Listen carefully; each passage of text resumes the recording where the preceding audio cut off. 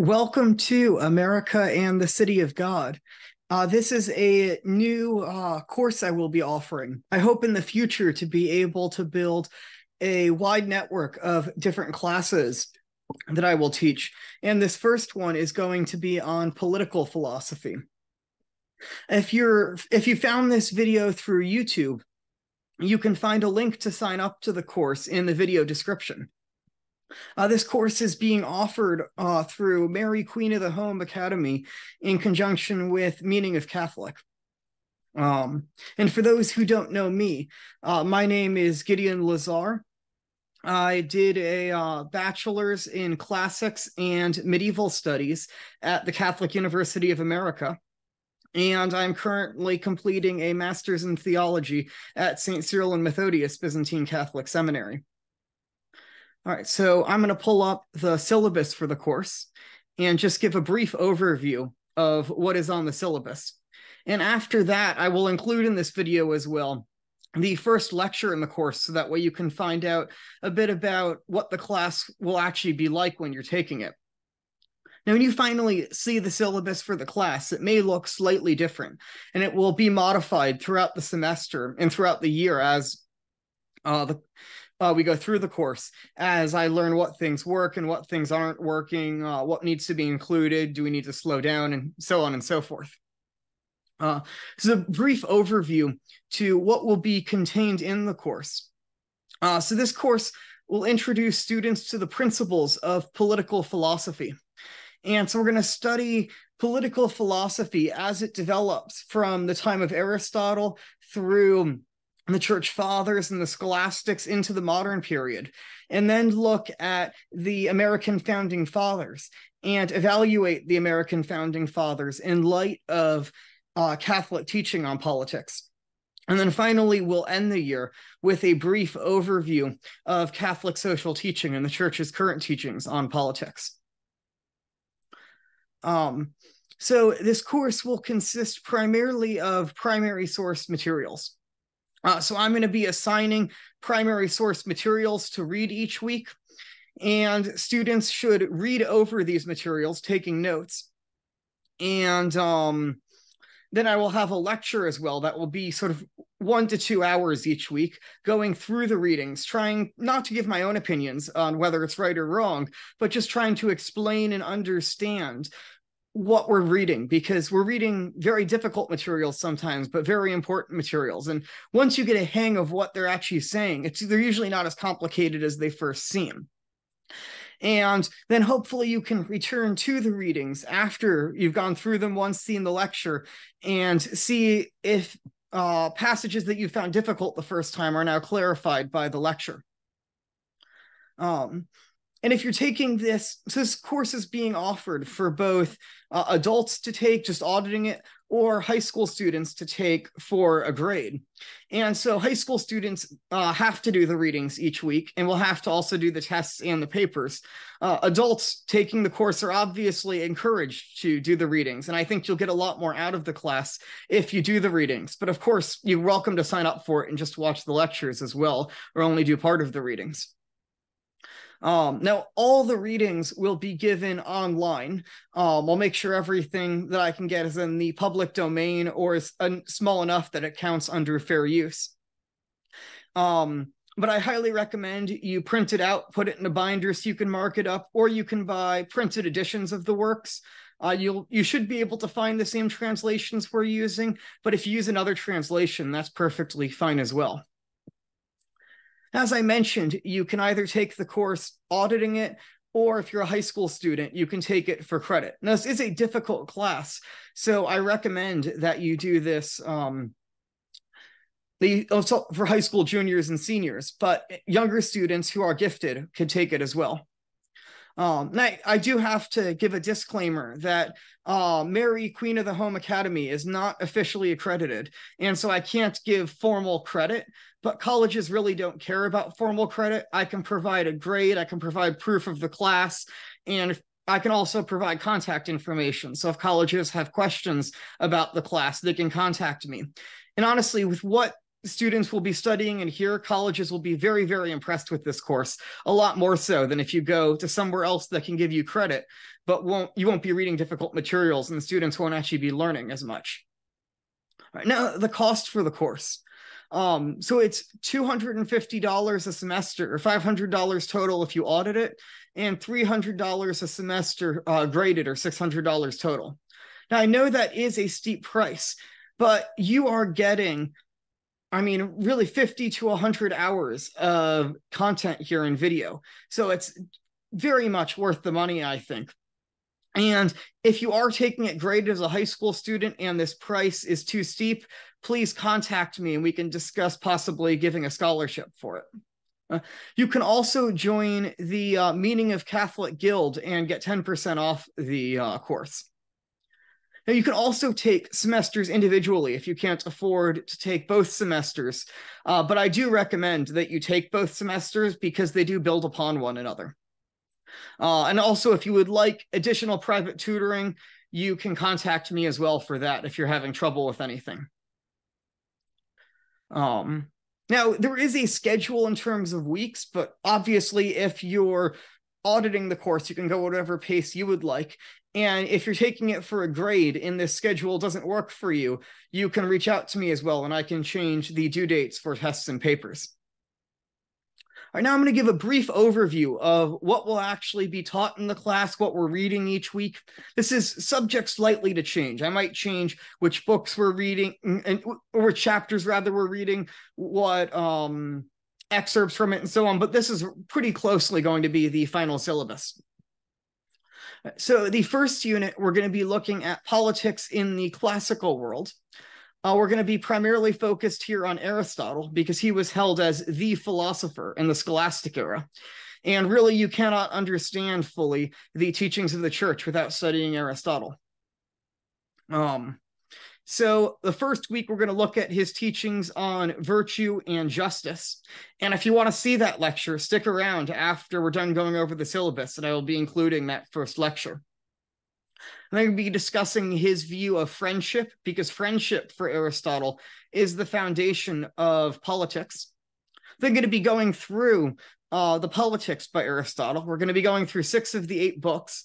I cut out the book on where he's analyzing different Greek political forms and where he's discussing education, because those aren't directly relevant to what we're doing, although I do highly recommend you go back and read those at some point. We're primarily going to focus on his political theory. And then we're briefly going to look at Polybius, who was a Greek author who was very interested in Rome as Rome was rising. And he looks at the Roman constitution. This is going to be important because Roman law became foundational to a lot of the medieval era. And also the Roman Republic was very inspirational to the founding fathers. All right. In the second unit, we're going to be turning and looking at St. Augustine, as St. Augustine sees the Christian vision of politics, and he sees this Greco-Roman vision of politics, and he's trying to look at where is the good in this model of Rome, and where is the bad, and what exactly is the Christian model of what a polity should look at like. So we're going to be spending 3 weeks on St. Augustine, and also look at Duo Sunt, which was an encyclical by Pope St. Gelasius, where he starts applying St. Augustine's teachings on politics to the actual political order. And if you're doing this for a grade, you get to write a very interesting paper here. We're going to be comparing Aristotle's classical conception of politics to St. Augustine's Christian conception of politics, because there's actually quite a bit of disagreement in scholarship on whether or not the two are in agreement and how much they are in agreement or disagreement. And so I think it'll be very interesting to give students a chance to give their own reflections on this difficult but interesting topic.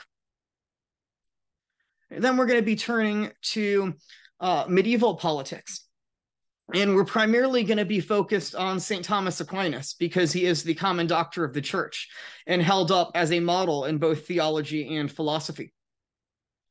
So we're going to be looking at St. Thomas Aquinas' teachings on law and also on justice, and how he builds on Aristotle's conception of justice and applies it to issues in his day. and how he's also integrating really a biblical conception of law, a Roman conception of law, and an Aristotelian conception of nature. And he provides this really brilliant synthesis where there's 4 different kinds of law: eternal law, natural law, human law, and divine law. And so I think this will be a really interesting study we're going to go through. And this ultimately culminates then with St. Thomas Aquinas' analysis of the Old Testament law of Moses, where he looks in and asks, is the law that God gave to Moses a just law? And what can we learn from it in our own politics? And then we're going to be looking at Aquinas' letter to the Prince of Cyprus, where he needs advice of how he should serve as a king. And so St. Thomas takes this theory he puts forward in the treatise on law and actually applies it to a concrete vision of what it's like to be a just king. And then finally, we're going to be looking at sort of the other great scholastic theologian and philosopher, Blessed John Duns Scotus. And he has an interesting question in his Ordinatio, where he asks, if a thief steals property and then they're repentant, do they have to return that property? Well, in order to answer that, he has to know what the notion of property is. In order to know the notion of property, he has to have a notion of authority. So this ultimately leads him back into the very foundations of how authority arises and what is economic justice. And so that will cap off then this first semester, where we've now gone through the development of Christian theories of politics.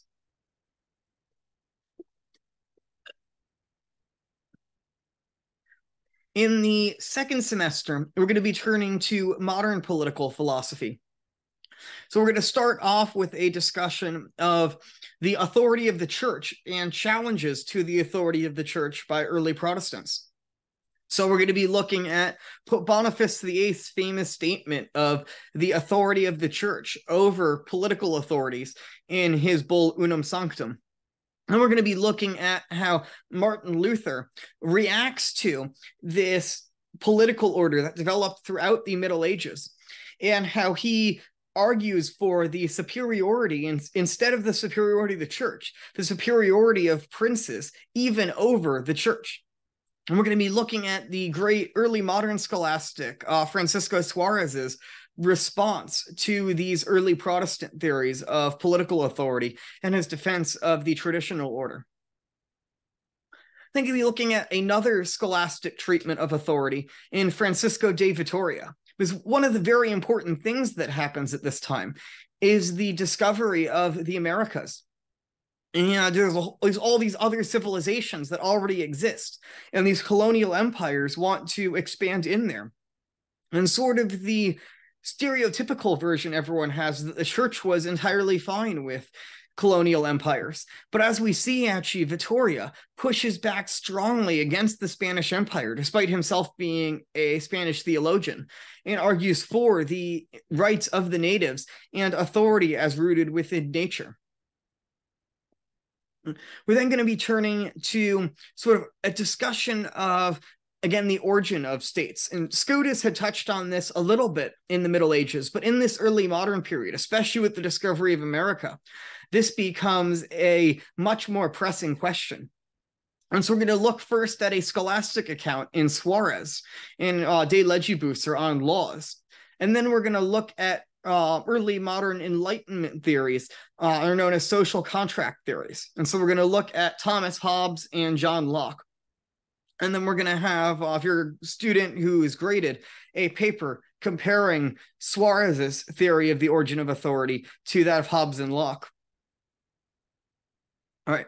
Then we're going to get into, I think, a very, very interesting section, something that really every American should do, which is go through the writings of the Founding Fathers, both the Federalist Papers, those who wrote and supported the Constitution, and the Anti-Federalist Papers, those who were critical of the Constitution and got changes made to it, specifically the creation of the Bill of Rights.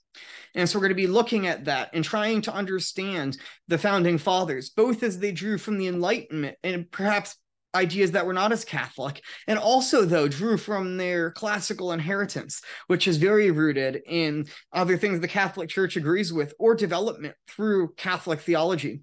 And so I think we're going to see a very complex understanding of the American founding from a Catholic perspective. And really here, the purpose of this whole section is not to tell students whether or not they should support the American Constitution as Catholics. The point of this whole section is to simply get students to understand that, because I can't give them the answer to that question. I might have my own personal opinions on the matter, but as I'm teaching this course, our goal is to understand these sources, these very foundational sources, both good and bad. And then finally, after we come back from a break for Holy Week and Easter, we're going to be looking at Catholic social teaching. So we'll be looking at some selections from early encyclicals from Pius IX and Leo XIII, where they're responding to this new problem of liberalism that has arisen in society through the Enlightenment.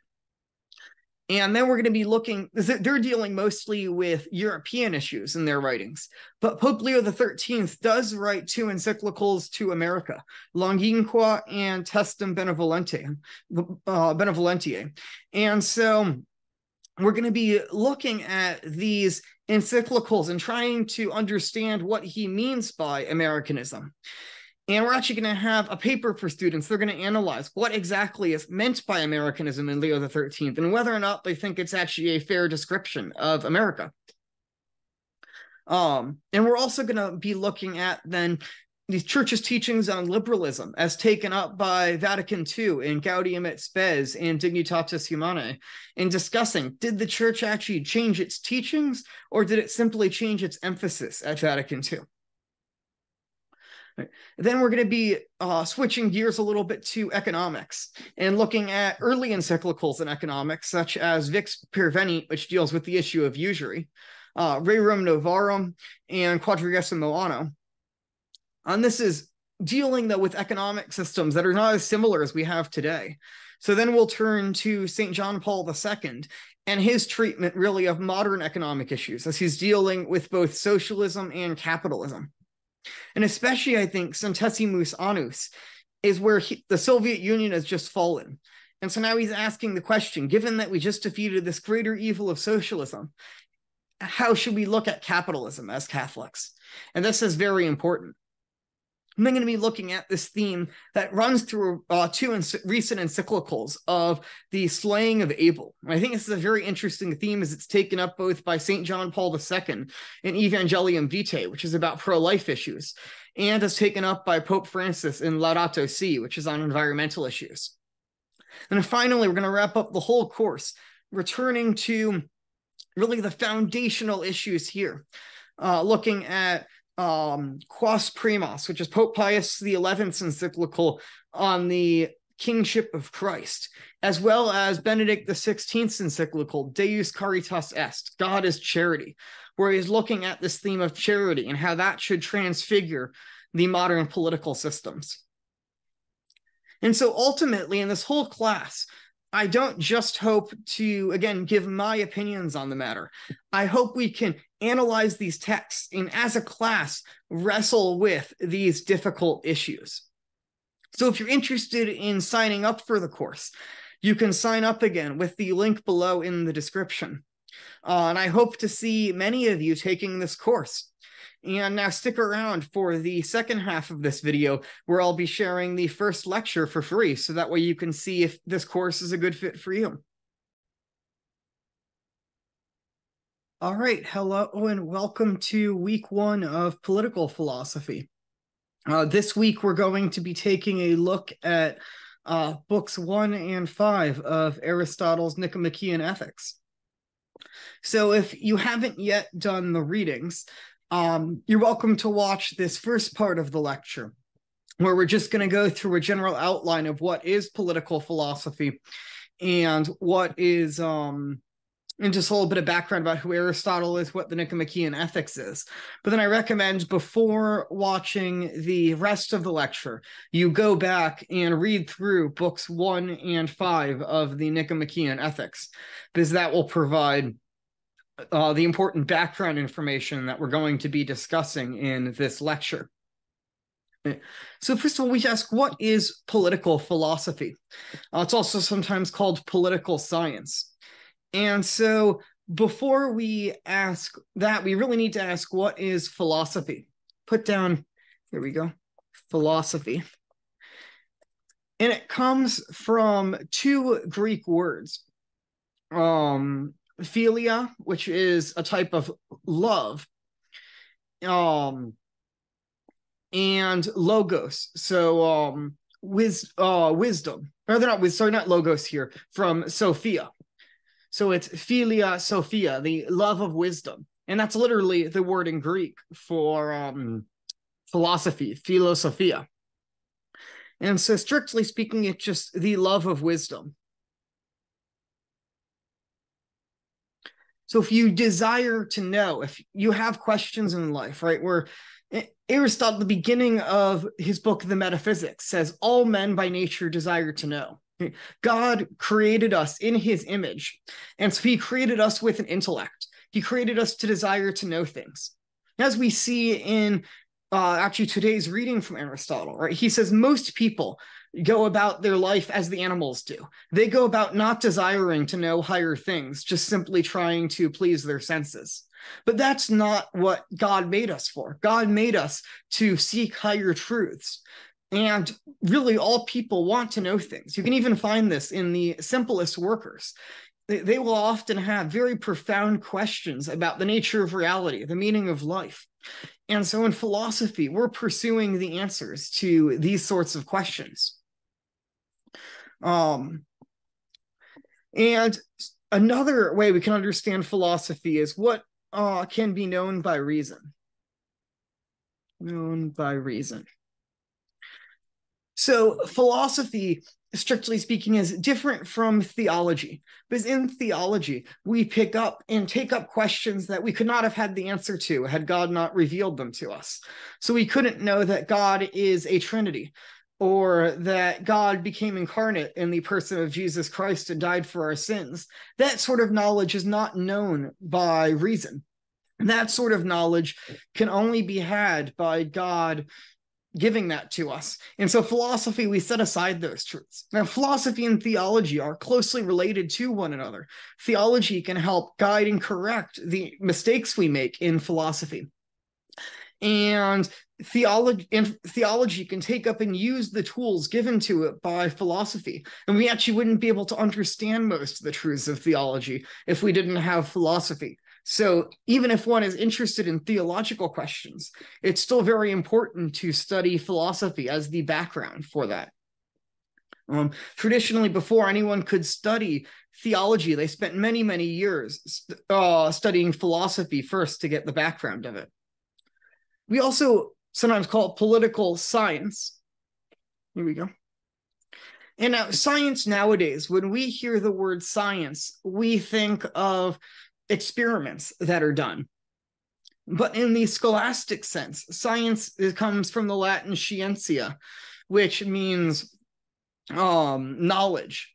And so all a science is really is a organized body of knowledge, really. Now, also in the Aristotelian sense, in order for it to really be a science, it has to be certain knowledge deduced from logical principles. But nowadays, we tend to take a slightly broader view of what a science is. And I don't want to get into here what constitutes something as a science. That's a very important question, but it's a question for the philosophy of science. And so for right now, we're just going to take science in this very general sense as an organized body of knowledge. Now, we could have many different types of sciences or philosophy, and I'm going to be using from here on philosophy and science as synonyms. And so we want to have a divisions of the sciences, right? What are the different kinds of sciences that we could have? What sorts of knowledge could we have?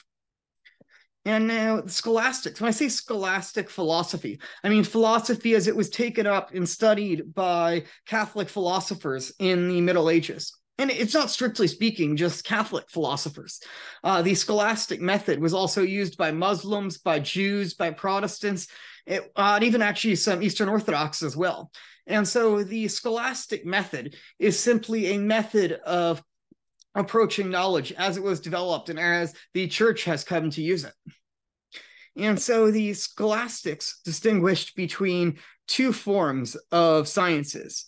We have speculative and we have practical. So speculative sciences pursue knowledge in a sense almost for its own sake. There are interesting things to know, even if they don't have some sort of direct application. Now, oftentimes they do have applications, but that's not the primary reason we study them. This is a very important difference, right? Nowadays, people often go into studying things simply because they think they can get some sort of benefit from it. But we want to, when we go to study things like logic or metaphysics or nature, well, we first want to come to these things to understand them for their own sake, not just for some immediate application. And then we have practical sciences, are those things which have some sort of benefit. So if we can then divide these up, so what examples might we have of speculative sciences? So the two primary divisions of these are rational and natural. So rational sciences would be things like grammar or logic, where we're trying to understand the structure of thinking. Versus natural philosophy would be things like what used to be called physics. So we would now just call more broadly the notion of science, where we're studying things in nature. We can go up to mathematics, where we're studying things more abstractly. And then also to metaphysics, where we come to study being in itself.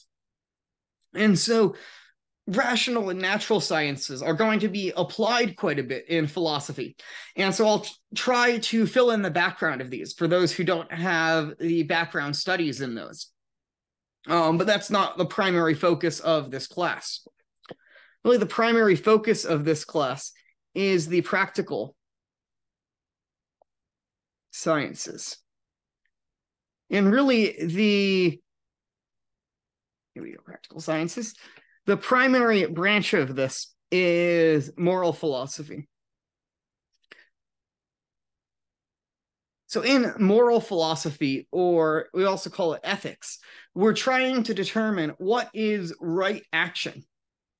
And you notice that this is classified for the ancients and the medievals as a practical science. So this is not something that we only know how to act well because it is revealed in the Bible, right? The Bible helps give us guiding principles because we make errors in our reasoning.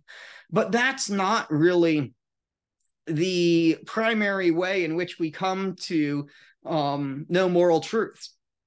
The primary source of our moral truths, as we need to study in St. Thomas Aquinas, is going to be the natural law. What is implanted within our nature? What is good for us in accord with our nature?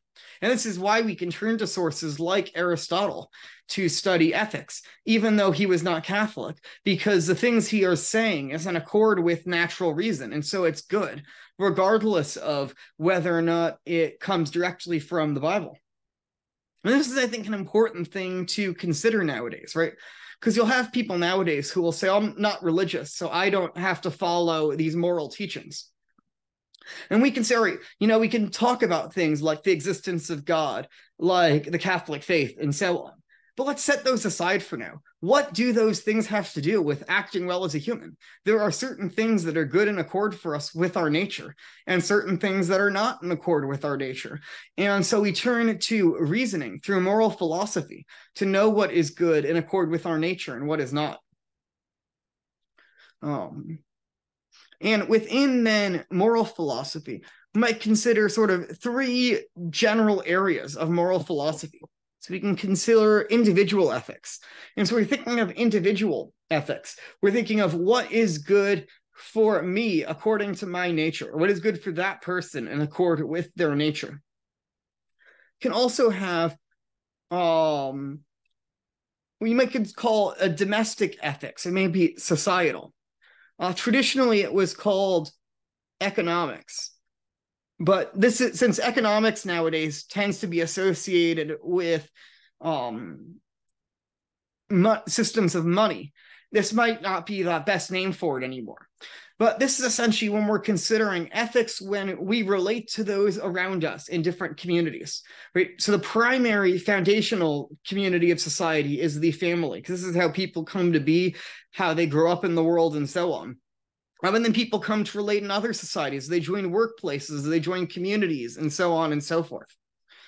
And all these different communities then are united within a larger community, which is the political society.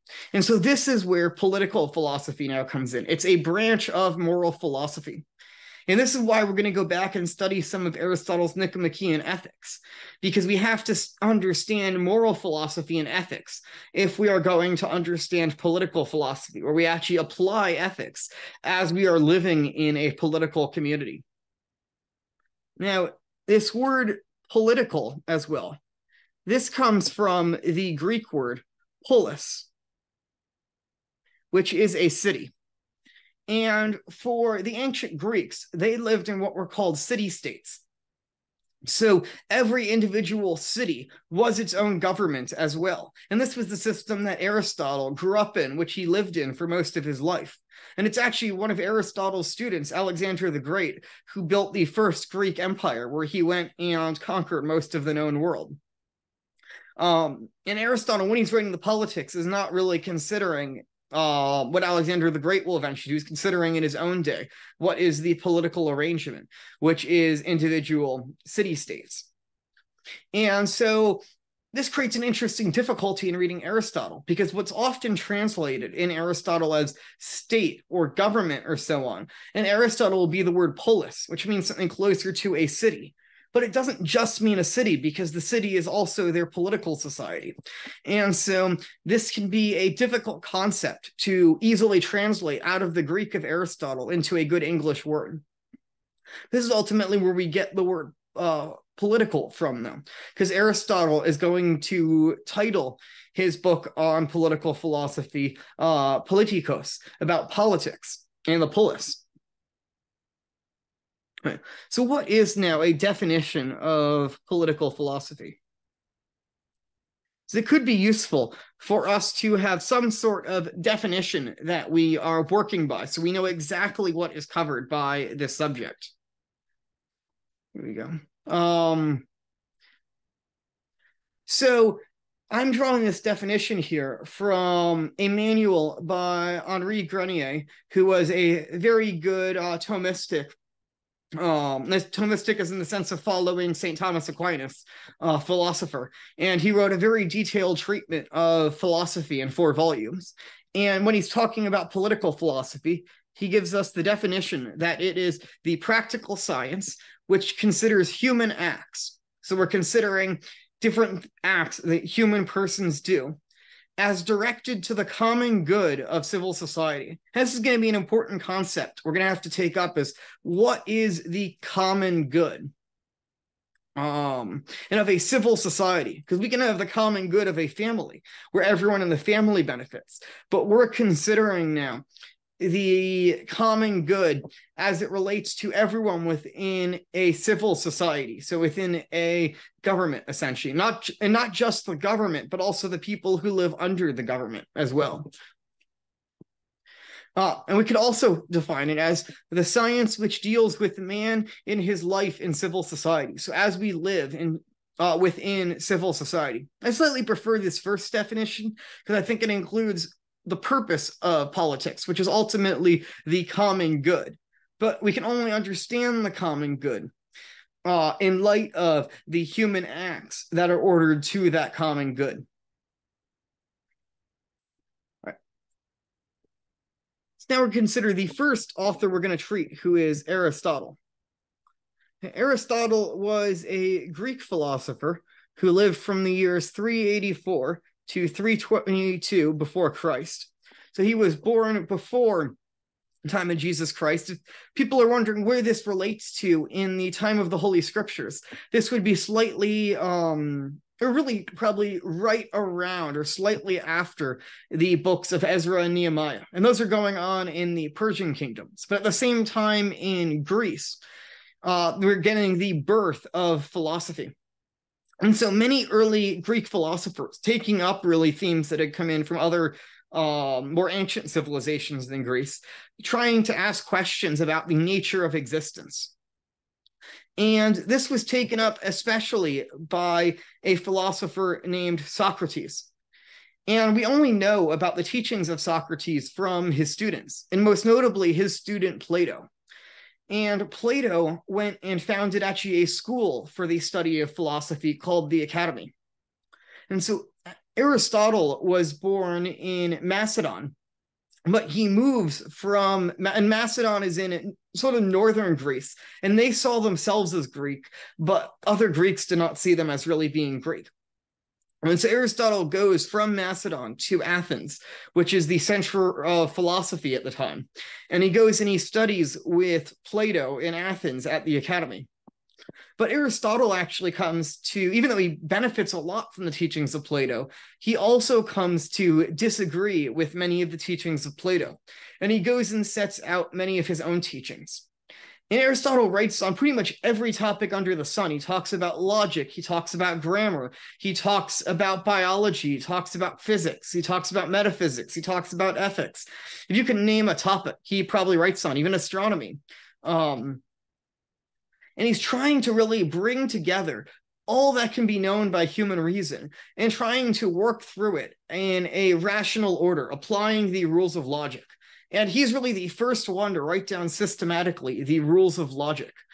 And even in the 1800s, the philosopher Immanuel Kant said that there's really nothing to add to the study of logic after Aristotle. I mean, other people are refining little details here and there about logic, but it's pretty amazing the first person to write down the rules of logic gets it pretty much all right away.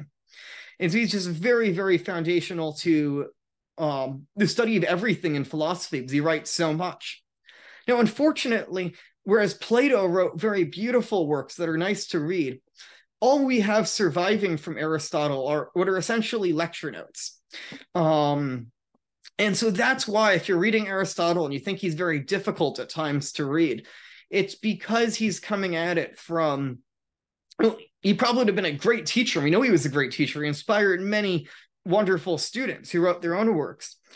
But unfortunately, he was not a great writer from what we have surviving of him. And so sometimes he can be difficult to read. But once you start to understand his writing style and the principles of his philosophy, he actually becomes very clear and very wonderful to study. And his works were very, very influential in both Greece and Rome. And they were widely spread and widely read. But they were never actually fully translated ever into Latin. Only some of his logical works were actually translated into Latin. And so anyone who was educated at the time in Rome and philosophy would have actually studied philosophy in Greek. And even if they might have written in Latin, the language of philosophy was always Greek. And so when the Roman Empire fell, knowledge of Latin in the West was, or knowledge of Greek rather in the West was mostly lost. And so most people were not able to read the works of Aristotle. Now, when the Muslims came and they conquered much of the Greek-speaking world, many Christians knew now both Greek and Arabic and actually translated many of the works of Aristotle from Greek into Arabic. And then because of contact between the Arabic world and the Latin world, many of these works of Aristotle came to actually enter the medieval West through these Arabic works. And so they were actually translated initially from Arabic into Latin. And then people went back and translated them from the original Greek so they could be more accurate. And so along with the study of the actual works of Aristotle was also brought in many commentaries on Aristotle by Muslims. And these were taken up and highly praised in the Christian world. The works of Avicenna and Averroes on philosophy and their commentaries on Aristotle were highly, highly prized in the Christian world. Because, right, again, these are things that we can know by reason. We're looking at what can be known by reason. And so simply because something that was true was written down by Aristotle, who was a pagan, or by Avicenna or Averroes, who were Muslims, or by Maimonides, who is Jewish, doesn't mean that we as Catholics can't receive that and use that positively. these things, they're written, they're true. And so we should receive them because they're true. And all truth ultimately comes from God, who is the source of all things. And so we should accept them and love that we have these great works. And Aristotle, so when his works first entered the West, they were actually highly suspect. And the reason is because Aristotle seemed to have the answers to everything already. And so there was a big question then of what is the point of the Christian faith anymore if Aristotle can just give us all the answers to everything? There's a lot of questions of should we use Aristotle? And Aristotle was actually brought into the medieval curriculum, especially by a few important writers, especially St. Albert the Great, St. Thomas Aquinas, and Alexander of Hales. So these first two were Dominican theologians, and the last one is a Franciscan theologian. And they came in, they thought the works of Aristotle should in fact be studied because what they contain is true. And so St. Albert and St. Thomas went and tried to harmonize everything in Aristotle with the teachings of the Catholic faith, or those things, or a few spots where they thought it was contrary to either refute Aristotle or say he isn't necessarily in contradiction to the faith. So one area where he seemed to be in contradiction is that Aristotle held that the world was eternal and that it was not created. And so St. Thomas Aquinas thought simply that perhaps we can't prove the world is created, but there's nothing in Aristotle that says it wasn't created either. You simply can't prove it one way or the other. And there was other theologians who were more skeptical of Aristotle, most notably St. Bonaventure. Here we go. So St. Bonaventure was a fellow professor at the University of Paris, along with St. Thomas Aquinas, and was a student of Alexander of Hales. And he ultimately did come to accept that Aristotle should be integrated into the curriculum, but that he needs to be treated a bit more critically as well. And the teachings of St. Bonaventure were then developed by another Franciscan theologian, Blessed John Duns Scotus, who was much more willing to accept Aristotle, but to critically engage with him and say, all right, maybe he's right here, maybe he's wrong here. And the church has never actually settled a lot of these disputes. And why? Because a lot of the disputes that were going on now weren't matters of the faith. They were matters of what can be known by reason. And so Catholics are free to hold different opinions on the truths of different propositions in Aristotle. But what all these different people agree on is the importance of studying Aristotle, because so much of what he has is true. And even where he is wrong, he can teach us so much in knowing how he is wrong. And we can learn a lot from that. And actually, when Aristotle was in the curriculum, he was known by the title of the philosopher. So if you ever see in a medieval writing just someone's referred to the philosopher, they're referring to Aristotle because he was held as the highest of all the philosophers and the most perfect of all of them. And actually, St. Thomas Aquinas wrote very, very wonderful commentaries on the works of Aristotle. He wrote them on one on the Nicomachean Ethics in full that you can use, and one on the first three books of the Politics. Though unfortunately, he stopped after partway through book 3 of the Politics. But if you're ever stuck on the meaning of something in Aristotle, I highly recommend turning to the commentaries of St. Thomas Aquinas, because he explains Aristotle very clearly, and he was a very, very wonderful teacher. All right, now the two main works we're going to be looking at of Aristotle in this class are the Nicomachean Ethics and the Politics. I misspell Nicomachean here. There we go. All right, yeah, be careful you spell Nicomachean there. Difficult word. But this first work, the Nicomachean Ethics, was written to his son about how to live as a virtuous person. And so he simply explores, from what can be known by reason, how is it best to live as a human? And in the Politics, he takes it up and applies this to political philosophy. But many of the things he discusses in the Nicomachean Ethics, most especially related to the purpose of ethics and the nature of justice, are going to be very foundational to the issues we're going to treat in the Politics. So it's important that we study those. And ideally, if we had the time, we'd read all of the Nicomachean Ethics before reading the Politics. And really, you should do that. But for the purposes of this class, we'll only be looking at portions of the Politics. All right, so now at this point, if you haven't yet read the texts, I highly recommend you go read books 1 and 5 of the Nicomachean Ethics, because now we will be turning to analyzing those texts.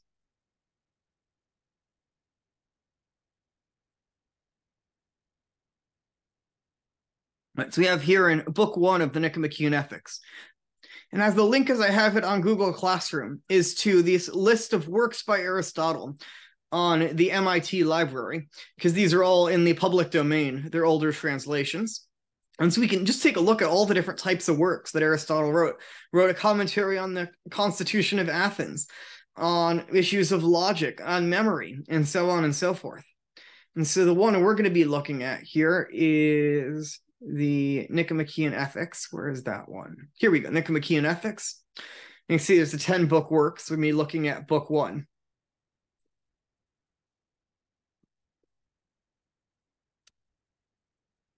All right, and so all I'm going to be doing here is giving a brief overview of the text. I'm going to assume you have read the text as we're doing this, and so we're not going to go through every word of Aristotle. We're just going to be trying to give a general overview of the meaning of the text and the implications of it.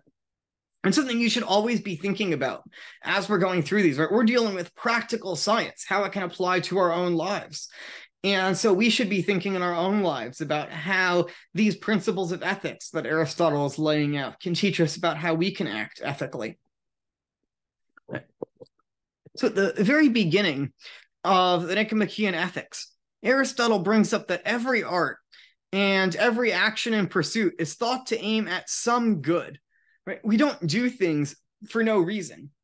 We always do things with some end in mind. Right? And this end is what Aristotle calls the good. And he actually defines the good as that at which all things aim. All things are moving towards the good.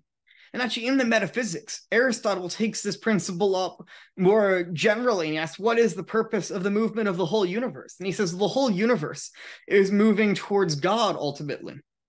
Obviously, Aristotle doesn't have a well-fleshed out Christian conception of what it means for God to exist, but he has a general conception of what can be known by reason. And so he sees there must be some highest principle of the good, and that everything in the world is moving out of this love of the good.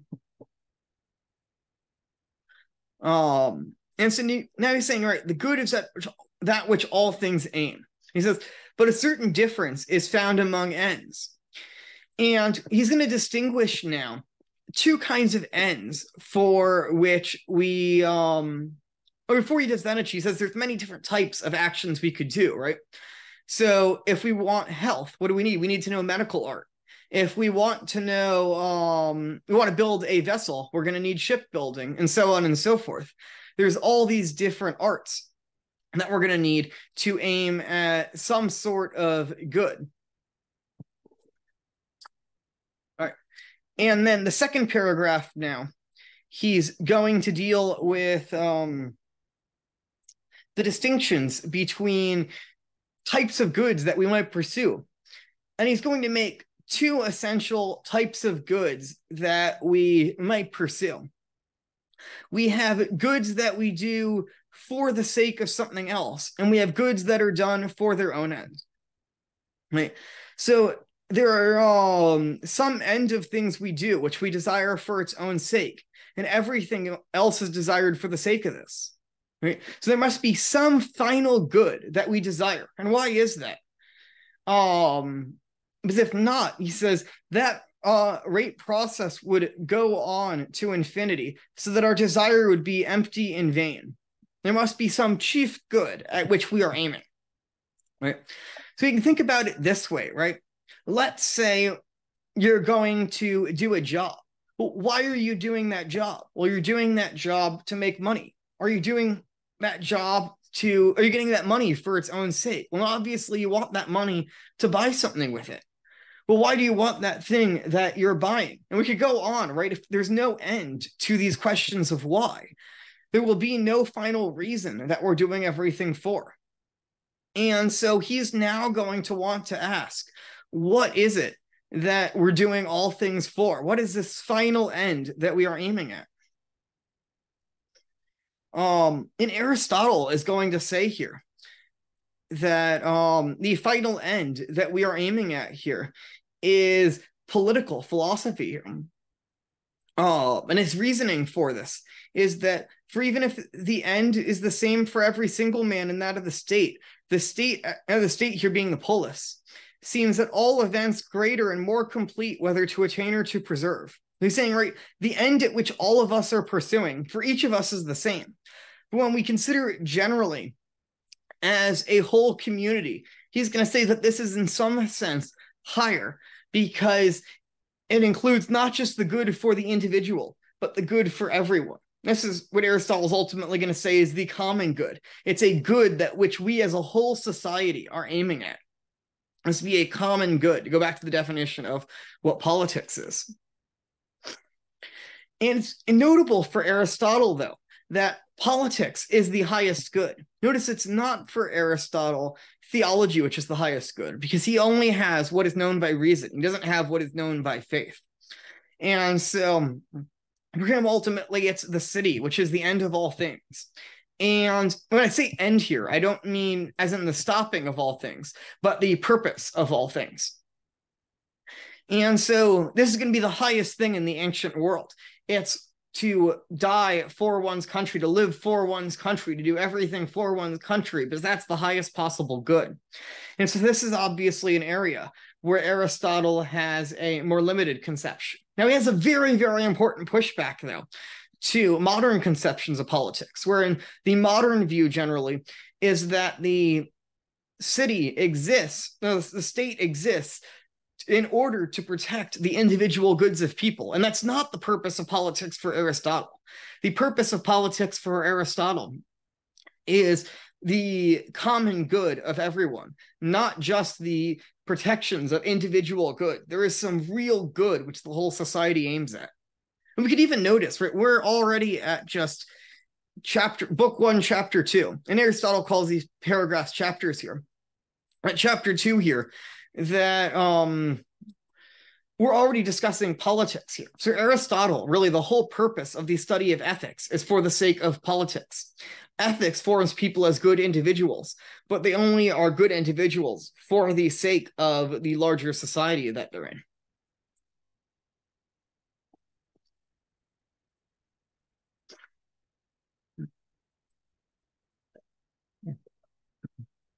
All right.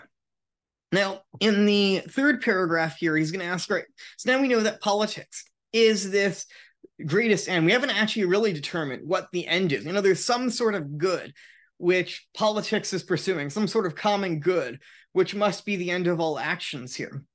And he hasn't even fully justified that. He's just said, well, it seems to be greater than the good of the individual. But we haven't fully gotten a proof of that yet. But now he wants to ask, so what sort of proofs are we going to give in political philosophy? Well, he first says,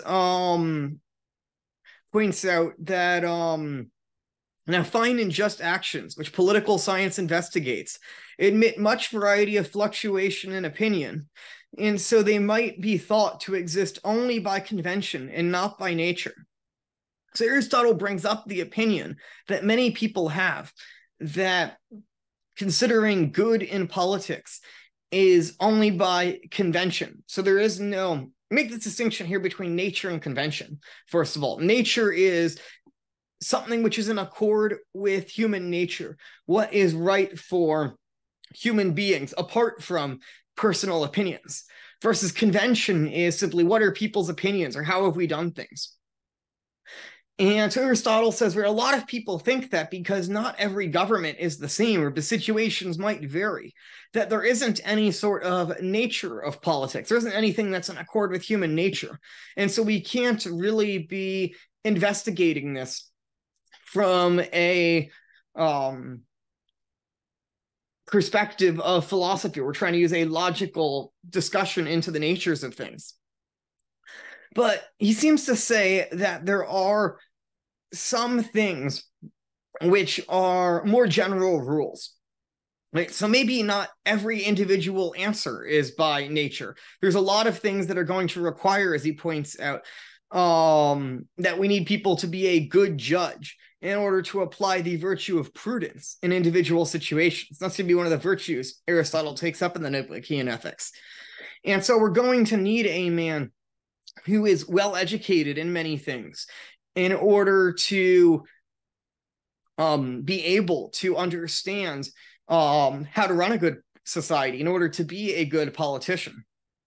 But there does seem to be certain things that are in accord with nature as well, even if many practical applications are in accord with convention. And so he says, since many things are going to be by convention, we have to look for the sorts of proofs that are in accord with nature. What sorts of things do we find universally? And so Aristotle even actually spends one of the books, The Politics, which is unfortunately not one we're going to be able to read in this class, looking through all the different sorts of political systems he sees in the Greek world at the time, and different theories that people had come up with of what governments should be like, to try and understand what seems to be universal in politics by human nature, and what things seem to be by convention, and what things have worked well by convention, and what things haven't. And it says we need to find the right types of system of proof for this. And he makes a good point that, right, he says, it is evidently equally foolish to accept probable reasoning from a mathematician and to demand from a rhetorician scientific proofs, right? So within a math class, you want logical proofs where the conclusion follows necessarily from the premises. And you can't just say, I think there's a 90% chance this answer is correct in math. Now, that would not be acceptable in math. You need certain proofs. But if we're discussing rhetoric, how to speak well, you wouldn't demand from a rhetorician that they give you the same sort of proof you would find in mathematics, because you can't have something like that in rhetoric. You simply look at what works well in practice when you're speaking. And so when we're going to be discussing politics, we have to see what things in practice seem to work well and accord with human nature, what sort of political systems work well. And we can't simply be seeking simply what is logical in the same degree that we would seek as precision in mathematics. And this is a big, I think, issue today, is that we tend to demand that all sciences be after the model of mathematics, because mathematics has been such a successful field, and we want everything to look like mathematics. And simply some fields are not like mathematics, and so we can't demand mathematical proofs from fields that aren't mathematics. This also, I think, doesn't make the field less legitimate. I mean, ethics is ultimately dealing with things that are more important than mathematics, even if we can't get to the same sorts of arguments that we might in math.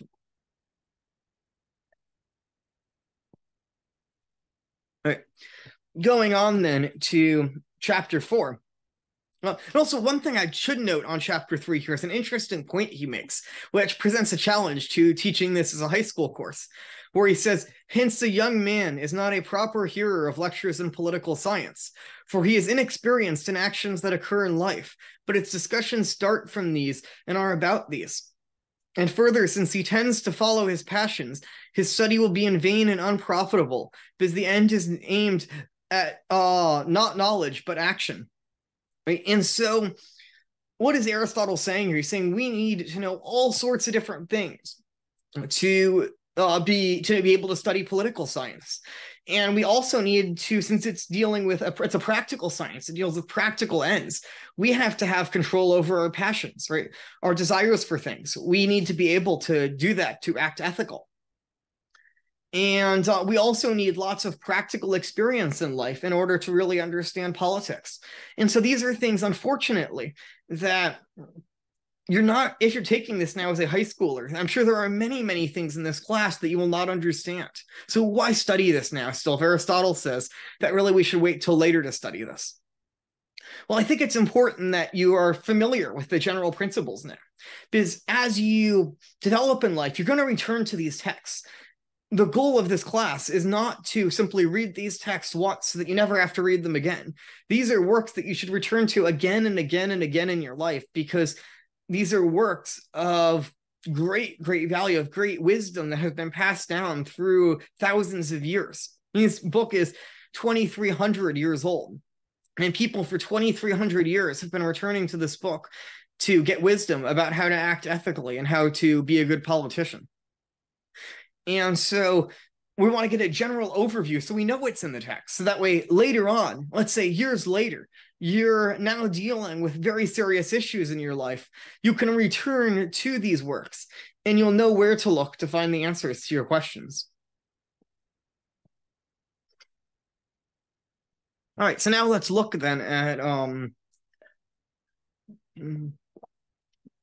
chapter 4 here. So now he's asking, all right, so if there is some sort of end at which our actions end, going back to that discussion from chapter 2 there, he asks, what is this end? And he says, verbally, there is general agreement for both the general run of men and people of superior refinement, say it is happiness, and identify living well and doing well with being happy. All right. So what does he mean here by happiness? The word here he's using for happy here is a Greek word. Here we go, of eudaimonia. So literally, this word in Greek means something like well-being, right? But there's no good translation of it really to English. So we tend to say happiness, but we really shouldn't reduce happiness in Aristotle to simply a feeling of pleasure. And actually, Aristotle takes up a whole book of the Nicomachean Ethics to argue against the idea, and he's going to spend quite a while here as well, arguing against the idea that pleasure is to be identified with happiness. Happiness is a sort of well-being of the soul. And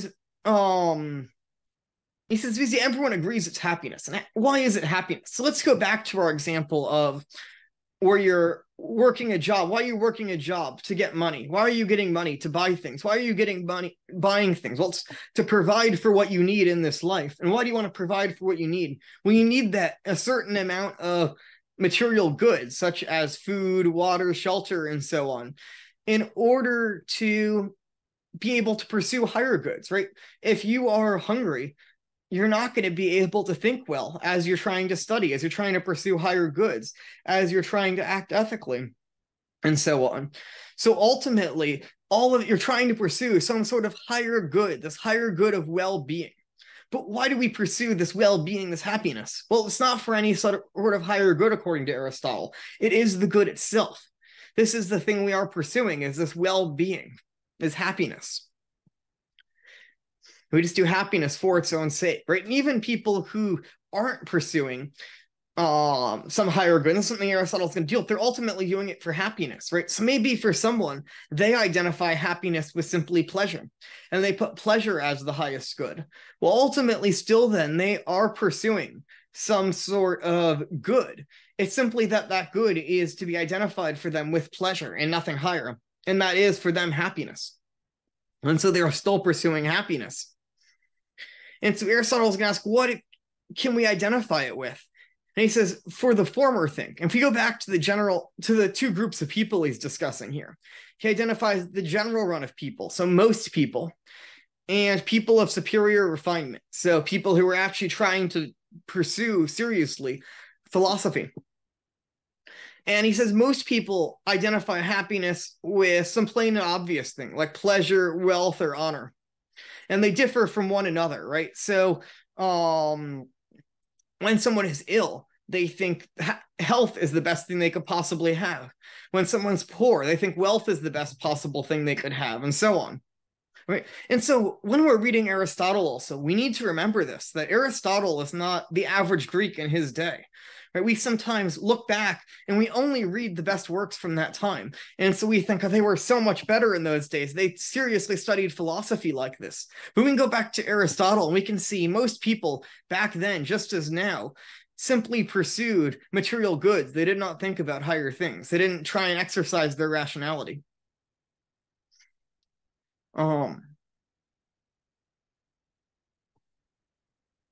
Here we go.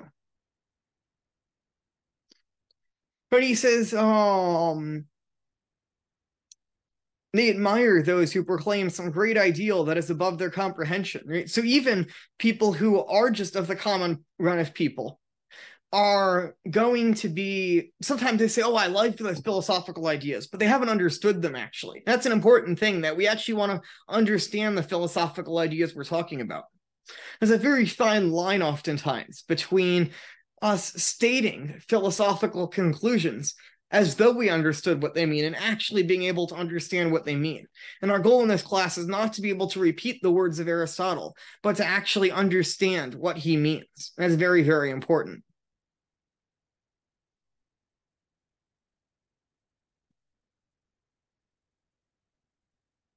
Here we go. And now he says, right, there are people who do think of higher things, though. And he says, we can't examine every opinion, right? So as every possible opinion someone could have come up with about what happiness is.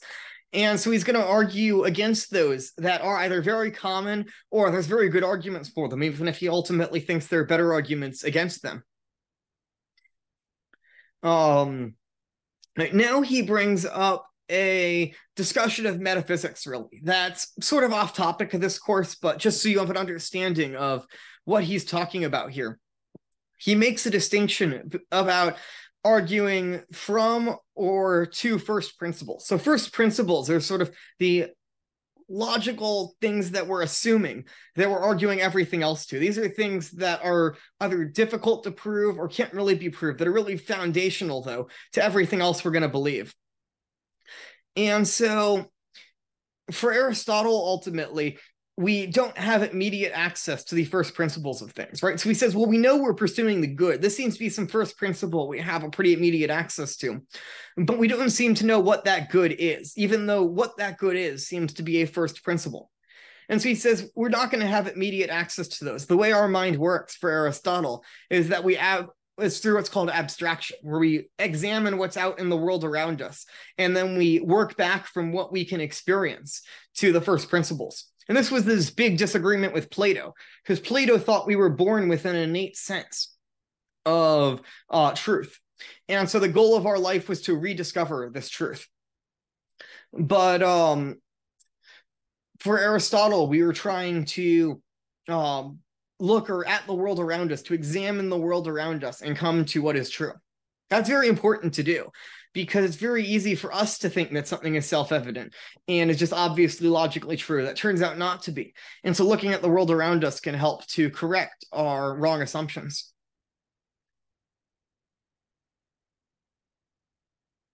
Right. And so he says, well, and how are we going it's going to be difficult, right, for us to actually come and know those first principles, and if we have to work back to them. And it says, hence anyone who is to listen intelligently to lectures about what is noble and just, which is what we're doing by reading Aristotle, and generally about the political sciences, must have been brought up in good habits, right? In order to be able to study this in the first place, we need to have good habits that are going to enable us to focus and study. These are difficult things to study. They can take many years of study to really understand. And so he's saying we need to have to first develop those good habits before we can really have them. And really the best way to develop them is to grow up with them. You notice he'll often sometimes quote the words of different Greek poets. So here he quotes Hesiod, a famous Greek poet. And just like we have, right, the Holy Scriptures, the Bible, which we often quote to get wisdom from, right, as theology can help inform us even about philosophy.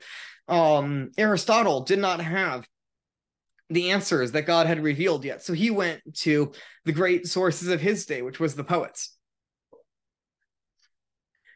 And so he has this great line here from Hesiod, where he says, far best is he who knows all things himself.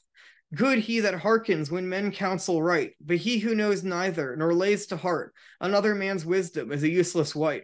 So what does this mean? Well, he's saying that best is you already know everything. But if you don't know everything, well, what you should be doing is listening to those who do know things, right?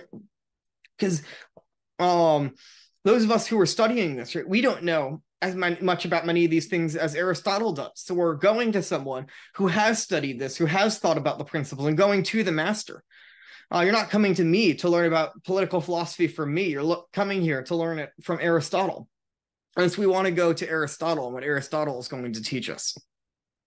And so we want to hearken to it. And he says right here, another wisdom is a useless wight. So we want to learn, actually try and understand and take to heart what Aristotle is teaching here, right? What's wisdom to us? And you could say all these things to another person who's not studying them, and it's going to be completely useless to them.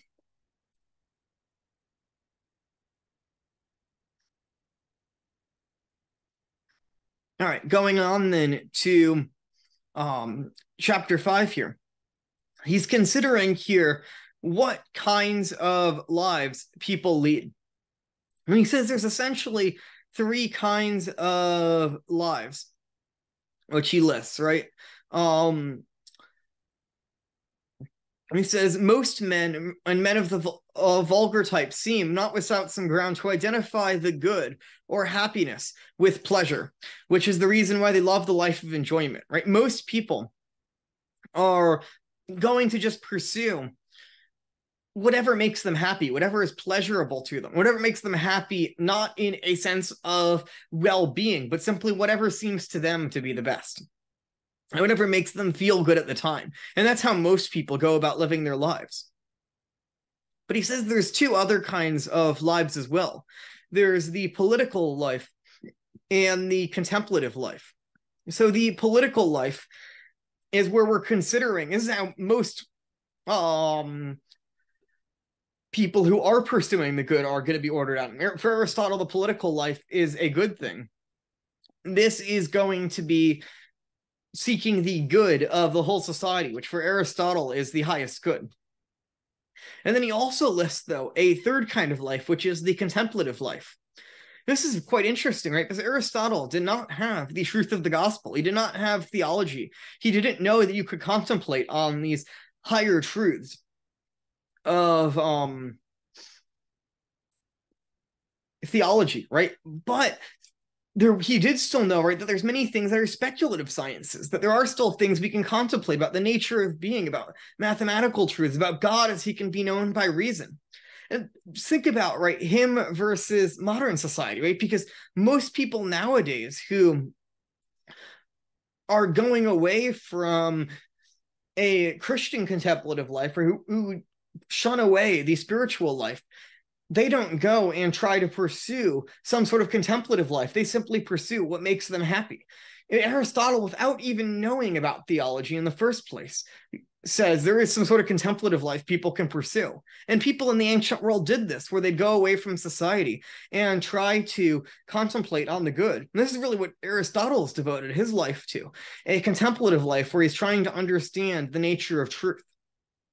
I mean, it's quite fascinating that that exists even without the gospel, just simply in the state of nature.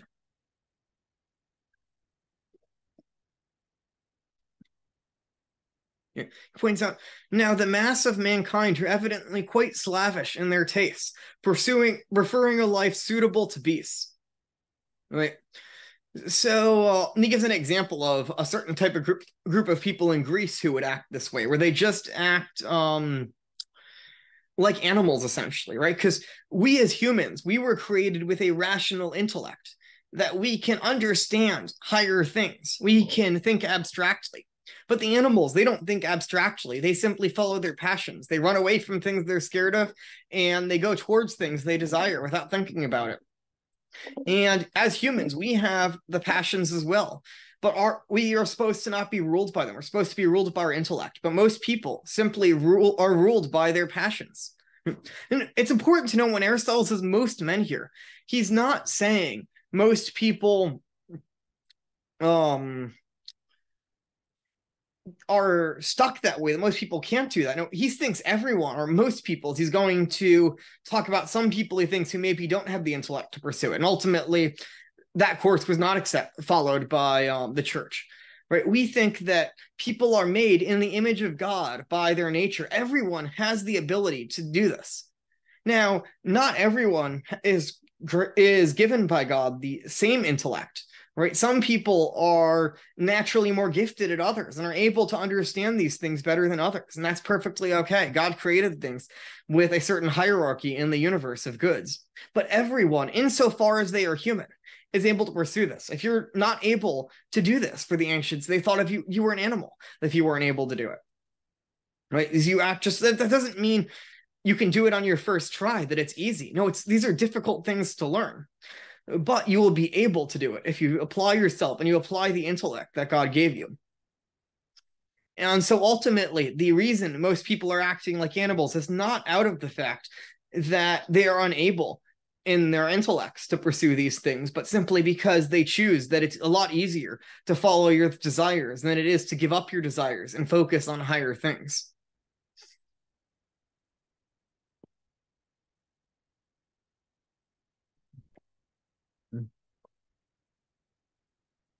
Then he considers the political life. And he says a consideration of prominent types of life show that people of superior refinement and active disposition identify happiness with honor. For this is, roughly speaking, the end of political life. Right? Considering some sort of good, some sort of honor that they're getting from politics. But he's saying this seems too superficial to be what we are looking for, since it is thought to depend on those who bestow honor rather than him who receives it. But the good we divine to be something proper to man and not easily taken from him. So it's Aristotle saying in some sense could be honor, but honor is not really what we're identifying with happiness, because honor, right, is simply almost subjective. It's what other people give to you. But he's saying there's some sort of good that's much more inherent than honor, even.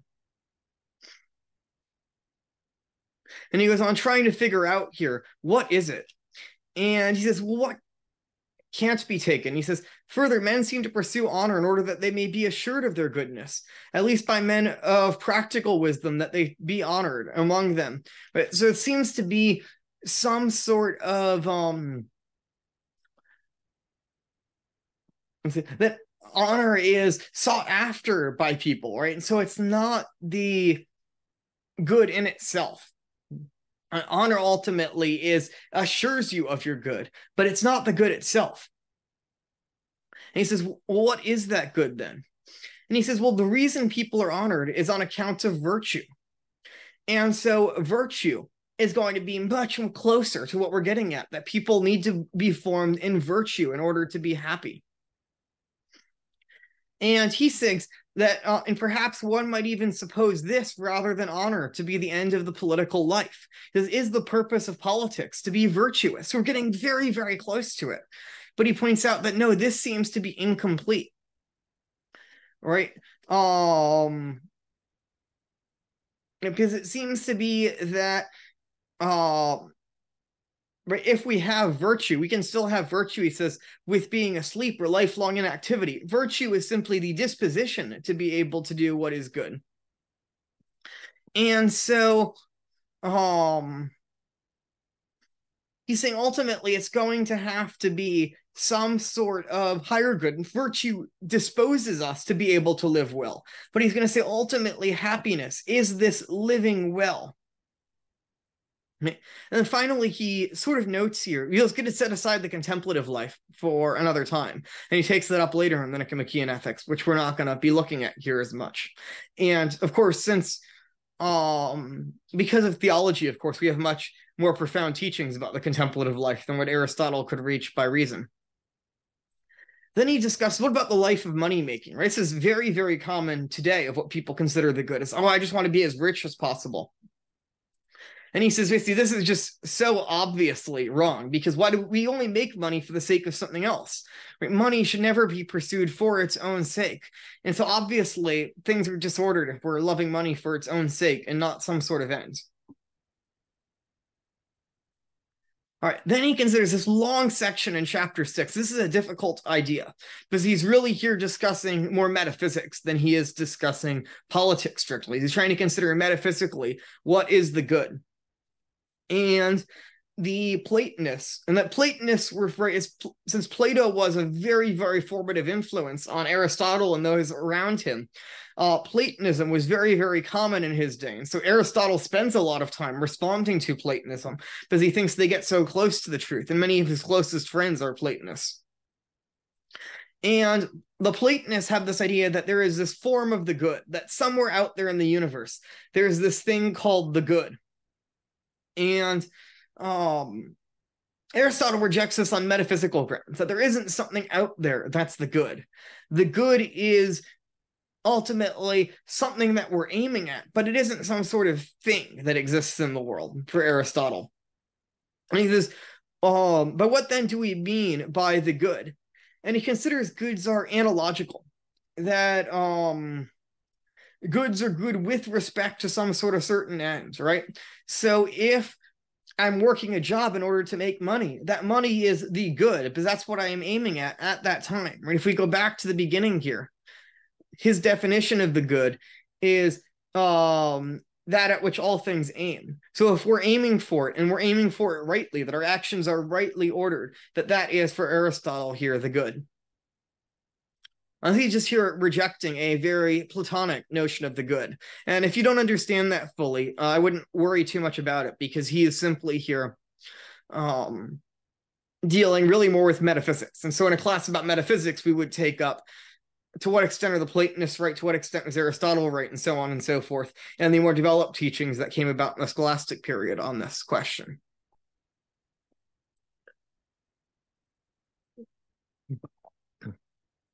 And so when we're studying Aristotle here, we're just going to sort of assume his view of what it is to be the good. Just like when we read other authors here, we're going to assume their version of the good so that we can understand what they're aiming at then.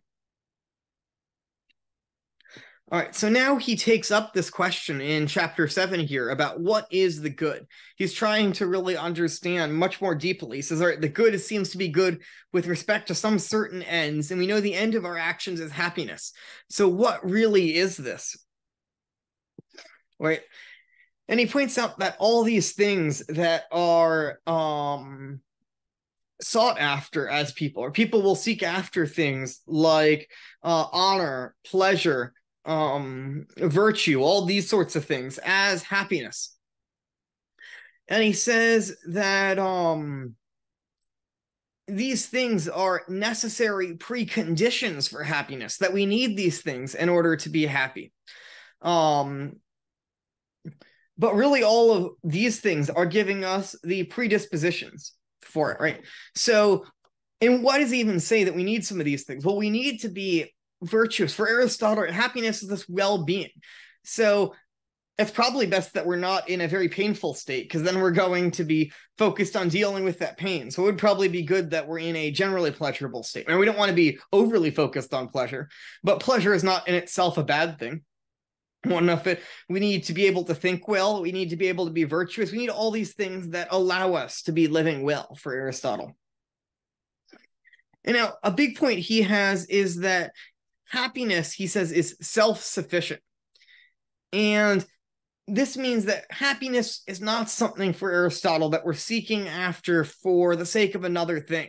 We're seeking after happiness for its own sake. Right? Happiness is something final and self-sufficient and is the end of action. It's that at which all other things are aiming. Because if happiness was for something else, well, then we're back to our initial problem, that we have to find what is then the final good that we're seeking here.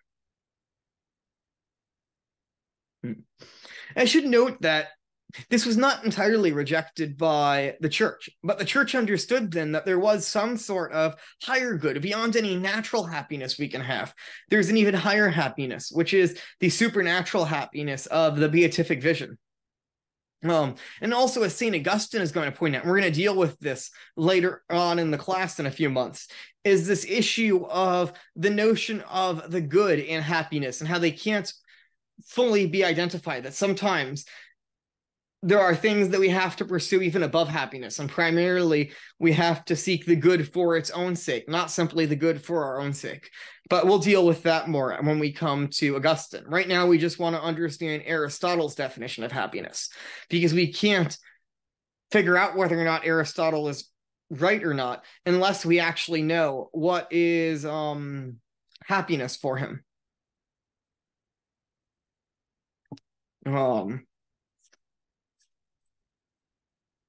Here we go. The next page of my notes.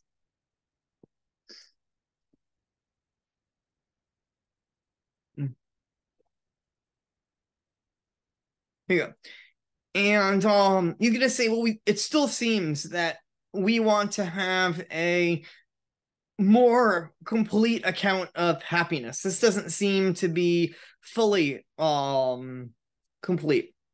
And so he adds a few additional things here that can have, but he's going to say, well, we really need to return to this question. Later on, the Nicomachean Ethics, he returns to this question further, and so we can explore it.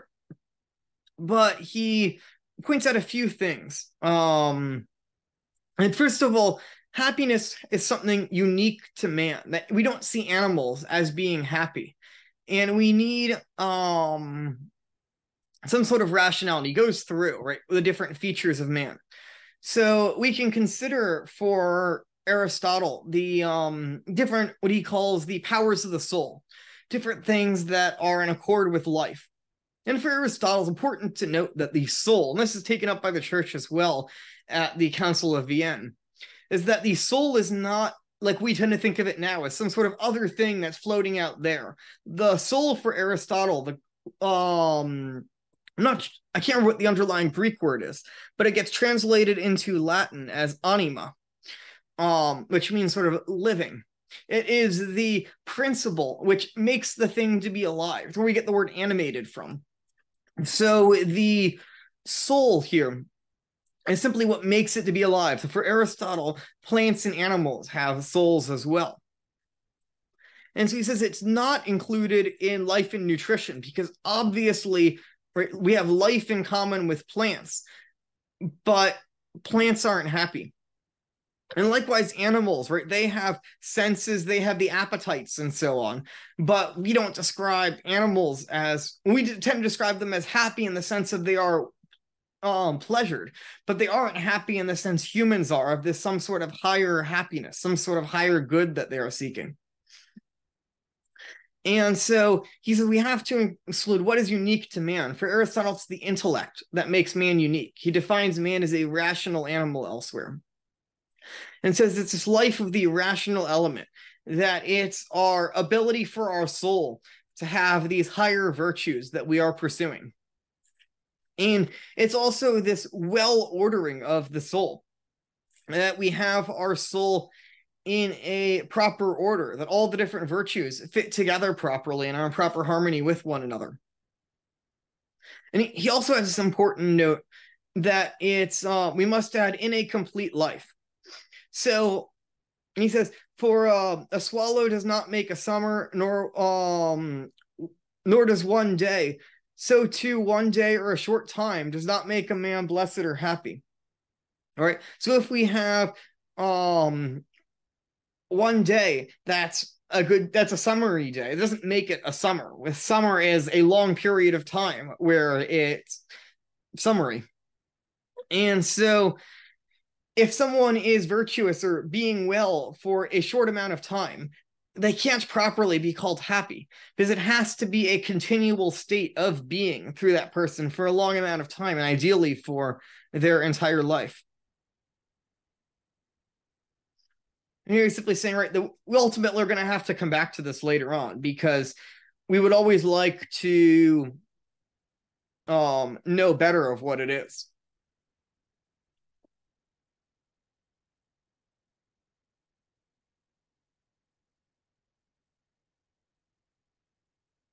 And I also should probably add on here, I put it here in my notes, is when we're talking about virtue in Aristotle, it's important to note virtue here for Aristotle is a sort of seeking after excellence. It's acting well in accord with your nature, which is related to, but somewhat distinct from, the biblical notion of morality, of right and wrong. And this, as I said earlier, is an issue we're going to be taking up more when we discuss St. Augustine.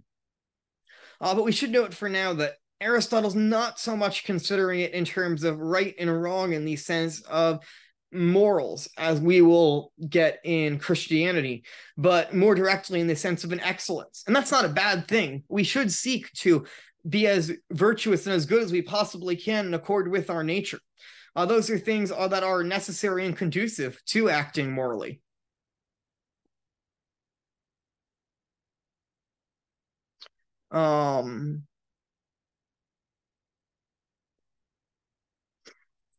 here we go. In chapter 8, he continues then this discussion of the relationship of happiness to the soul. And so he says that essentially happiness is going to be in the soul. And he considers sort of three types of goods here. That we have external goods, we have bodily goods, and we have goods that are in accord with the soul. And so he says that there's a certain hierarchy of these goods. That the goods that are goods of the soul are the highest goods. Then we have goods that are goods for the body. And then below that, we have goods that are outside ourselves.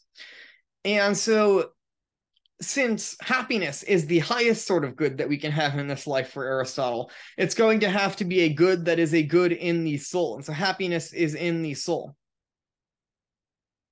Then points, as I said earlier, that happiness isn't identical with the harmony of virtue, but we need a sort of harmony of virtue to be able to be virtuous, that it provides the necessary dispositions, as also he points at having some sort of pleasurable goods, some sort of external goods, right? So these bodily goods, we need bodily goods. We need to be healthy in order to be able to study. We need to be able to have eaten enough. We need to be able to sleep well in order to study. Otherwise, we're not going to be focused. We also need external goods, right? So we need the food to be able to eat. We need a bed where we can sleep well and a roof that we can have to protect ourselves. And this is very similar to a quote we have actually in the book of Proverbs, where King Solomon and those after him are trying to seek after and live the good life, and are doing another sort of philosophy similar to Aristotle, but was included within the Holy Scriptures. And so in Proverbs chapter 30, verse 8, we have, "Give me neither poverty nor riches. Feed me with the food that is needful for me." So we want to desire neither poverty nor riches. So some people take up beyond what is required of nature and pursue a life of supernatural poverty in accord with the teachings of Christ. But that is not required of all of us. For most of us, we don't want complete poverty. We're not trying to seek beyond what is good for our nature. We're simply trying to seek with what is proper in accord with it. And so we simply seek to we don't want too little that we can't provide for ourselves, but neither do we want riches. If we have too much money, then we start thinking that money is good for its own sake. And so we want a happy medium between the two.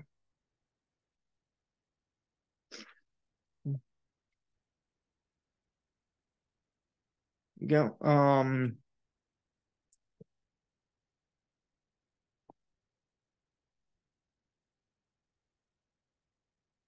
He also points out that some people are naturally, by simply the luck of birth, given a better position where they might have being born in a good place, or being born to a family that has a lot, or being born beautiful. They could have different things that make it easier or harder to have it. And so for Aristotle, part of what you need to be happy for him is luck. But we can also consider now having a broader view, as Aristotle doesn't have a conception of divine providence. And that's a big thing St. Augustine will take up, is a notion of divine providence. And so we can know through faith that God has given everyone in accord with what they need. So some people might be in a luckier place. They might have been given what they need, but there's some sort of good that God is seeking and gets certain people not having things. But Aristotle can't possibly know that in accord with what he can know by reason. And so he says, it seems to him from his perspective, some people are born luckier and have a better position. And he says he thinks luck is needed for happiness, but again, it's not identical to happiness.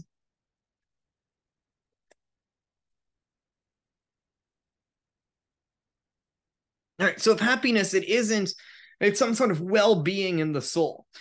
We need rationality, we need external goods, we need virtue and so on. But how do we actually get to be happy? And he asks, well, how do we get it? And he first says, we can get it either by learning or by divine providence or by chance, right? So he says it could be given by the gods. And for Aristotle, he has a pagan conception that there's all these different gods. It seems from when he treats the Greek religion now and again, it seems he is very skeptical of a lot of the aspects of Greek paganism, that it seems very superstitious, not really in accord with reason. But he also thinks there's a very important aspect to religion, right? And we shouldn't just denigrate him for not having what he couldn't have possibly known. He did the best of what he could know, and it was very good that he was pursuing the goods of religion. But now we have the true religion, which has been revealed by God. And so we are able to know much better what actually is done by God because he has revealed it to us through the divine will. And he says, well, God could simply give us happiness because happiness is godlike. It's the closest humans on earth, he thinks, can be like God. We could simply get lucky, but most of us can't get that, can't be lucky and simply get it by being given by the gods. And so the way most of us are going to get virtue is through training, that we are going to practice virtue day in and day out and slowly work at developing virtue. And this is where, right, we ultimately can't get that just from this class. This class can give us the general outlines of how it is to be virtuous, but ultimately you have to desire and seek every day to act virtuously, to grow in virtue. And that's an important part of the spiritual life, but also just beyond the spiritual life, living as a human, seeking to do best as what is in accord with your human nature.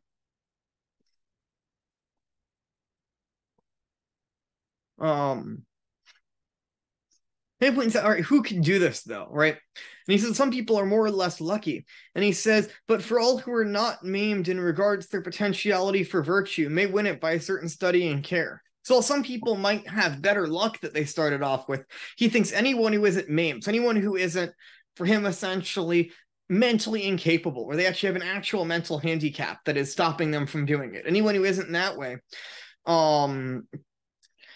can be happy. And that's ultimately, as we see, given that we now have, knowing that everyone is made in the image of God, we can know that everyone can pursue this being happy, even if it's different ways for different people, even if it takes a certain study and care that we have to develop there. Then he also asks, is there any other conditions that exist for it? And he says that there's sort of this interesting mutual relationship between individual ethics and politics. Because even though our ethics is for the sake of the political common good for Aristotle, we also are by nature citizens. And so we are going to need some sort of we were going to need the city as the necessary preconditions in order to be able to be virtuous in the first place and then be happy, right? Because the city is going to help us develop in virtue. And he's going to deal with this quite a bit when we look next week at books 8 and 9 of the Nicomachean Ethics. Right. And he finally says, right, that we don't call animals happy because they're not capable of sharing in such an action. They're not rational, and so they can't have this higher happiness. And he says even children, in some sense, we call them happy by hopes that someday they can better develop these virtues. But while they are still just children, Aristotle thinks they can't really fully share in this happiness. All right, now in 10 and 11, he deals with this difficult issue of can a man be happy in this life? This is difficult chapters, and they don't directly pertain to the ends we're discussing here. So I'm just going to look over them generally, and if we were giving a more detailed account of ethics, we would go much more in detail for them. But essentially what he says is that in some sense, we can be called happy in this life, because this is when we are being well. But not absolutely so, because in some sense, while we're living in this life, we could then fall away from happiness later on, and then we wouldn't really have been, in retrospect, considered after our death to have been a happy person. And so we want a complete life of happiness. We want that to continue all the way to our end, right? And taking this up now, in what we know from theology, right? We ultimately know that our happiness continues after this life in the beatific vision. And so ultimately, the whole purpose of our life is to form ourselves for that final moment where we're going to face and either go to heaven or go to hell. And so we're ultimately trying to form ourselves in virtue so that we can have that eternal happiness. And so Aristotle ultimately, he doesn't really have an idea of an afterlife, because he has a general sense that the soul is probably immortal, but he doesn't really know what happens to it because that hasn't been revealed. That's not something that could be known by reason, even if the immortality of the soul might be able to be known by reason.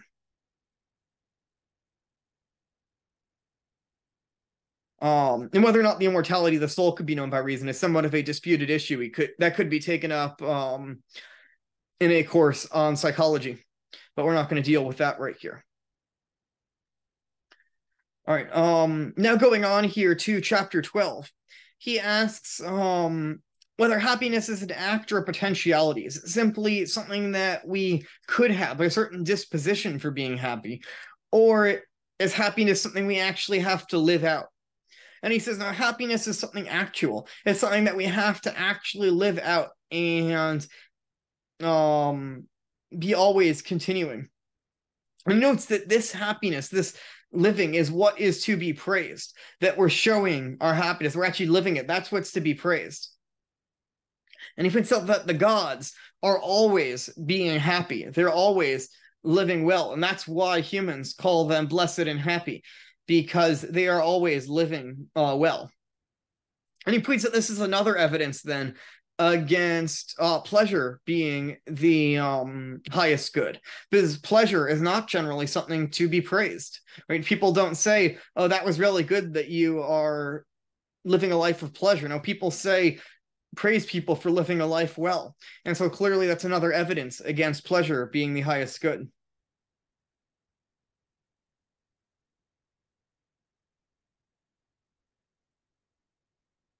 All right, looking then at chapter 13 now. He looks at a more detailed account of happiness now. When he says, in order, if we want to really understand how we're going to be happy, we have to understand virtue. And so that's ultimately going to be the account he's going to take up in the rest of the Nicomachean Ethics, is how do we live virtuously? Because virtue is ultimately the most important thing that we're going to need. And he also points out here then that the student of politics must study the soul, right? Because the soul is going to be the subject of the virtues. What are we trying to make virtuous? The soul is what we're trying to make it virtuous. So he's going to give a very brief overview then of the different parts of the soul. And this is really something that we would take up a class on psychology, where we're studying the mind.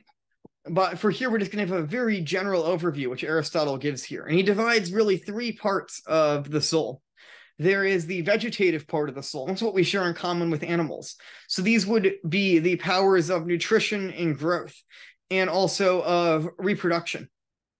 That plants, they can grow, they can take in nutrition, and they can create offspring. And this is something that we share in common with the plants. There's also some things that we share in common with the animals.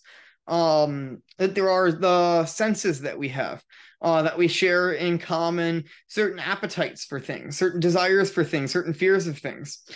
And so those clearly are not, fully speaking, properly the subject of virtue, because animals don't develop virtue, and we share these things in common with the animals. But he says there's somewhat in common relating to virtue, because some of the virtues are going to focus on regulating the appetites, right? Certain so when we have what's called the concupiscible appetite, the desire for things, we could desire too much of things and so we need to regulate that with the virtue of temperance. We also have the other appetite, which is the irascible appetite, the fear of things. And so that's regulated by the virtue of fortitude, where we stand up against fear. And so this relates to it. But ultimately, the source, the most important thing to discuss here is the rational soul. Because the rational soul is going to, and this is what humans have uniquely, is going to be able to have intellect, to be able to think. And so is going to be able to order the passions properly and be able to order the virtues properly. And now Aristotle has a general idea of there's something like the will, some desire towards the good, but he doesn't have a fully developed notion of free will that we will have. For Aristotle, the will is simply some sort of disposition towards the good. And so Aristotle then distinguishes two kinds of virtues here. He has intellectual virtues. This is primarily prudence, which is going to be regulating the intellect to be able to know what to do in every general situation. I mean, go at the very bottom here, we have the intellectual, and others are moral wisdoms, or moral virtues, rather, that these are going to be the ones that are related to the will and the appetites and so on. These are going to be things like fortitude, temperance, and justice, and so on. And so this is going to be the ultimate breakdown then of the virtues. All right, so now we're going to turn to Book 5 of the Nicomachean Ethics and take up the virtue of justice now, because there's lots of different virtues that Aristotle discusses, but it's really the virtue of justice that will pertain most directly to what we are going to be dealing with here, which is politics. And so we're going to now turn to Book 5 of the Ethics. All right, now we're going to be taking a look at Book 5 of the Nicomachean Ethics. And here Aristotle delves into the virtue of justice. He's going to try and understand what it means for something to be just. And as you saw when you were reading it, issues of politics come up quite a bit here as well. So earlier in Book 2 of the Nicomachean Ethics, which we haven't read for this class, Aristotle establishes what a virtue consists of. And essentially he finds that there's three parts of what a virtue is, which he's going to bring up here again when he looks at justice. He wants to consider what kind of actions the virtue is concerned with, and what sort of mean it is in between extremes. So for Aristotle, all virtue is a mean in between two extremes. And so he wants to determine here what the extremes are. And as we're going to see, this works very well for the other virtues, the categorization system. But for justice, he ends up focusing more on the actual acts of justice rather than the extremes. That would be a defect of it. So now he goes on to see what it means for justice. And right, he says, we see that all men mean by justice that kind of state of character which makes people disposed to do what is just and make them act justly and wish for what is just. So when he's talking here about justice, he's not talking about particular acts of justice, but rather a certain virtuous disposition. This is another important point of what it means for something to be a virtue for Aristotle. A virtue is not an individual act that is good or bad. A virtue is a certain disposition of the person to generally and freely, without any compulsion on them, do what is right. And so when we talk about justice here, we're talking about a certain disposition that makes people act justly. And likewise, injustice is a certain vice that disposes people to act unjustly. And the way we acquire those virtues or vices is by repeated practice of the actual acts. So we become a just person by doing just acts over and over, and we become an unjust person by doing unjust acts over and over. But as you practice one or the other, it will become easier to act rightly or to act wrongly. Right. And now he wants to ask, well, what does it mean when we talk about something being just or unjust? Right. And so we want to distinguish just and unjust, because these seem to be ambiguous for him. And so he wants to figure out what they are. And so he distinguishes there's two senses in which something can be just. He says, the just then is the lawful and the fair.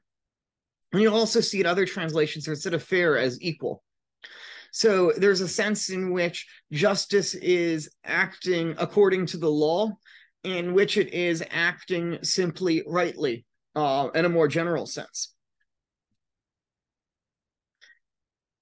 And now he talks about the unjust man as grasping or covetous, right? That he is going to be constantly desiring other things because he doesn't have a proper disposition in himself to be acting justly.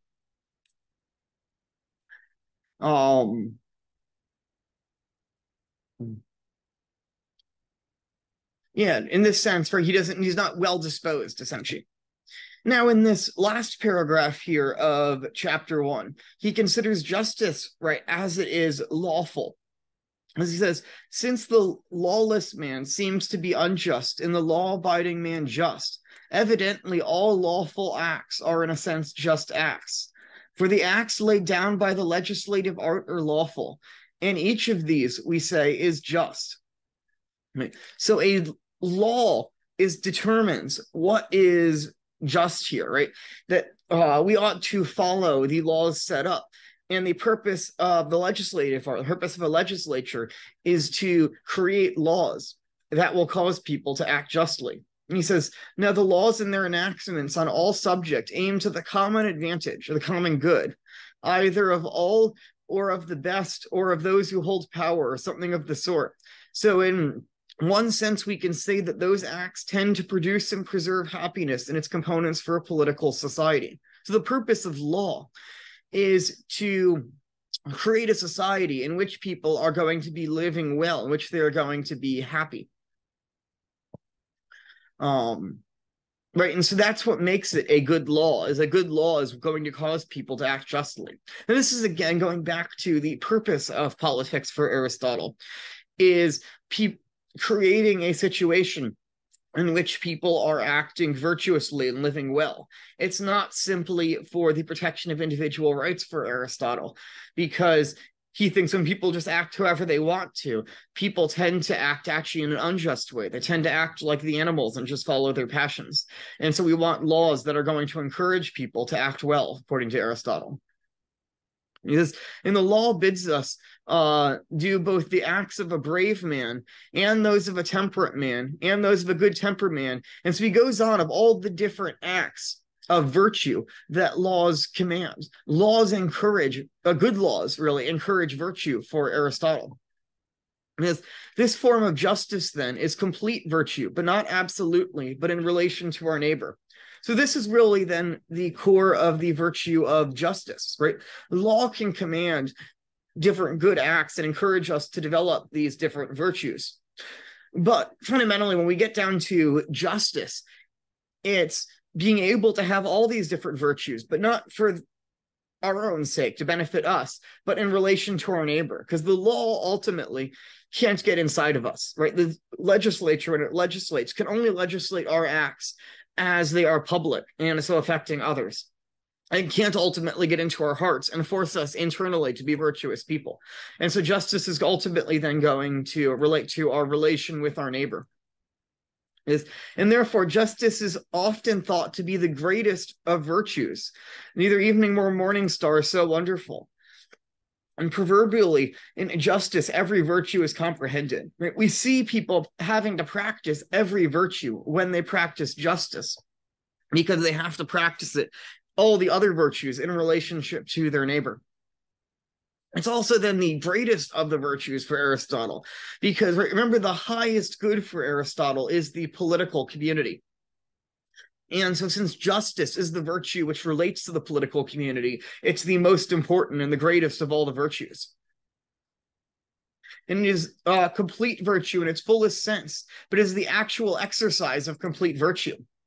So we actually show and exercise the virtue, which for Aristotle is greater than simply having the disposition. He said earlier in book 1 that it's not really a virtue if it's only in disposition and not in acts as well.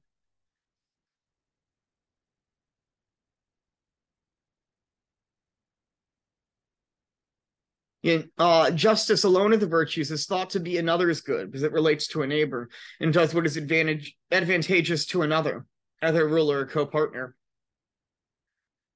Now, the worst man is he who exercises wickedness both towards himself and towards his neighbor. And the best man is not he who exercises virtue towards himself, but he who exercises it towards another. For this is a difficult task. But it's a lot easier to be virtuous simply for your own sake. It's much more difficult to be virtuous to benefit another. And I think as we see Aristotle's comments on the virtue of justice, this is, I think, in many sense, Aristotle getting closest to a Christian sense of virtue, but here he's dealing strictly with right and wrong and doing well towards one's neighbor. It doesn't get up to the sense of the supernatural virtue of charity, that you do well for the other person simply for their own sake and for God's sake, and not for any sense for your own sake.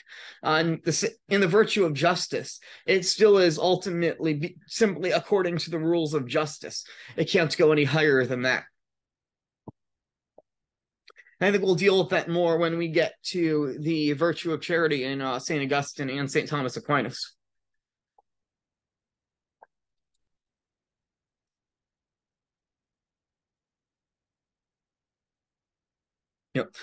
He opens up here in chapter 2, just saying that the virtue, what we want to investigate is just justice as it is a part of virtue. It's not a universal understanding of what is just. This is a book on ethics. And so it's justice as it is a disposition. In the next paragraph here, he is drawing a distinction between fair and lawful. Right? And so he says here, evidently, there is a part of injustice in the wide sense and another sense particular. Injustice, which shares the name and nature of the first, because its definition falls within the same genus, for the significant consists both in relation to one's neighbor, but one is concerned with honor or money or safety, which is all of these. And if we had a single name, and is the motive of pleasure which arises from gain, while the others are concerned with all the objects of which the good man is concerned. So here he's saying just as there's two forms of justice, we can have sort of a more general sense of the rules of justice, and then we can have particular actions that fall under that. And so for Aristotle, the lawful is this larger sense. I think he actually says this in this paragraph. Here we go. This is actually what I was looking for here. There's another sense of injustice, which is a part of injustice in the wide sense, and use the word unjust, which enters in no part of what is unjust in the wide sense of contrary to the law. So unlawful is the larger sense, going contrary to this larger rule of law. And then we have particular actions, which is what is concerned with fair or unfair. And so there's therefore more than one kind of justice that we have to break up here and consider. And so we divided now into the lawful and the fair.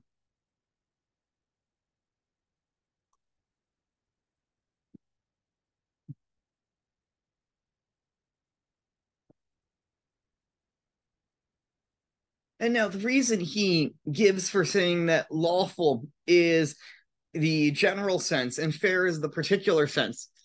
I mean, here when he points out, for practically the majority of the acts commanded by law are those which are prescribed from the point of view of virtue taken as a whole. And law bids us to practice every virtue and forbids any vice. And things that tend to produce virtue as a whole are those acts which are prescribed by the law and have which have been prescribed with a view to the education for the common good.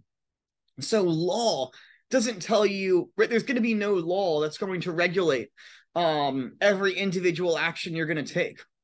When you go to the store and buy something, the specific price you're buying it at hasn't been set by law, but the general rules of commerce that if something's listed a certain price and you buy it, you only have to pay that amount. That would be then regulated here by the law, because the law is going to give those general principles that are going to regulate how people act. And you notice here, he says that the purpose of law is a view towards the education for the common good. So the purpose of passing laws is not so that we always have to follow these external laws, but so that we can internalize them and have within ourselves a view of the common good and a sense of virtue, so that ultimately we don't need law, because the law has now been written on our hearts, as we see it described in Scripture, for example. And he says, with regards to the education of individuals as such, which makes them without qualification a good man, we must determine whether this is a function of political art or of another. And so he says, another point we're going to take up whether or not it's related to politics to educate the individual man as such. And really it's partly the case that is, because he does deal with education in the politics.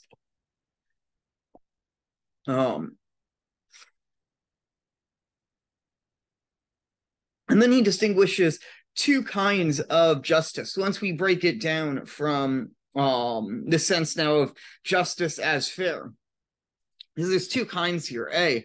One kind which is manifested in distributions of honors, or money or other things that fall to be divided among those who have a share in the Constitution.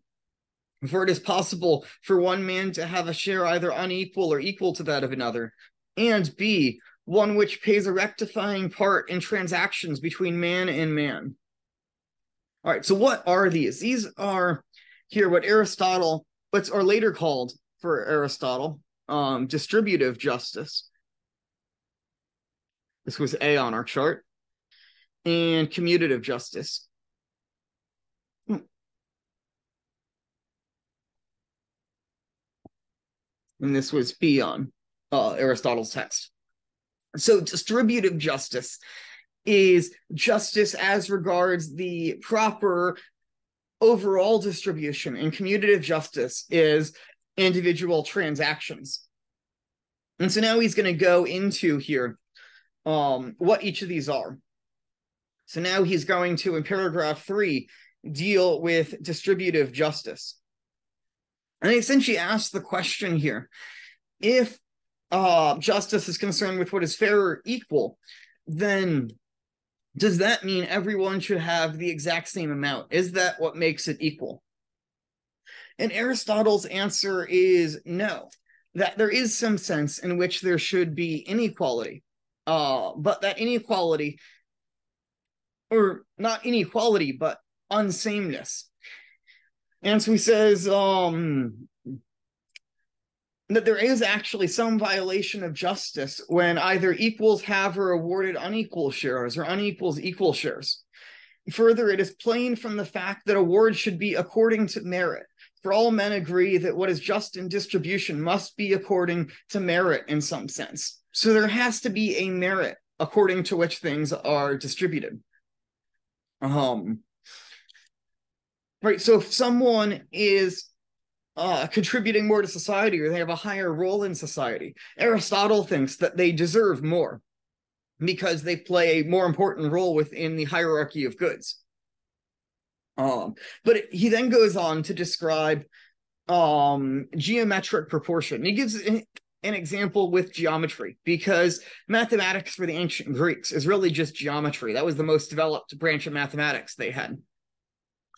And this is a geometrical proportion. So if you remember back to studying math, a geometrical proportion is based on multiplication and division. And so it really deals with ratios. And this is what he's giving with the example here with the A is to B, so is C is to D. Right? So you can have this here in distributive justice. It's A is to B as C is to D. So what does that mean? Right, if we have the ratio of 1 to 2, that would correspond to the same ratio of 2 to 4. And so it's equal amounts. So if one person is contributing twice as much to the society, Aristotle thinks that that person deserves twice as much as a fair payment for what they are doing. So to give an example that we might have now. Not to walk too much into contemporary politics, right? Let's consider someone like Jeff Bezos, who's created the company of Amazon, right? Aristotle might say that he has contributed a very important service by creating Amazon, of allowing people to get goods shipped to their house very quickly. And so he might deserve more than the average person. But perhaps he might also say that this amount has to be in accord with proper proportion. So it's not as though he should have an infinite amount, however much he could have. There needs to be a certain amount more, which is in a proper proportion to how much good he is contributing to the society. So you might say that maybe Jeff Bezos has too much for the good he has given, but he at the same time shouldn't be in the same place as everyone else. And so it's ultimately unjust then when we violate this proportion. Also should note that, as he said back in book 1, that we cannot have mathematical proofs in ethics because it's not the same subject as mathematics. You have to have proofs that are in accord with it. And so he's giving here only a mathematical analogy. There's not a certain exact amount someone deserves more than another person. Rather, it should be in accord with a general sense. Right, so it's not like there's the exact dollar amount that person deserves compared to another one, but a general sense that what you can sense, all right, that's getting too high or that's getting too low. And also, as notice, it's in accord with merit. So he says, right, there's different disagreements on what sort of merit this is. So Democrats, people who support democracy, think everyone who's a free man is in an equal class and so should have that. Supporters of oligarchy with wealth or noble birth. And so we have a society that tends to connect it with wealth heavily. And so you think wealth is the greatest good, or people might have that it's a noble birth. So this was heavily in the Middle Ages. It was where you were born in society. Supporters of aristocracy, which Aristotle's we're going to get into in future weeks with the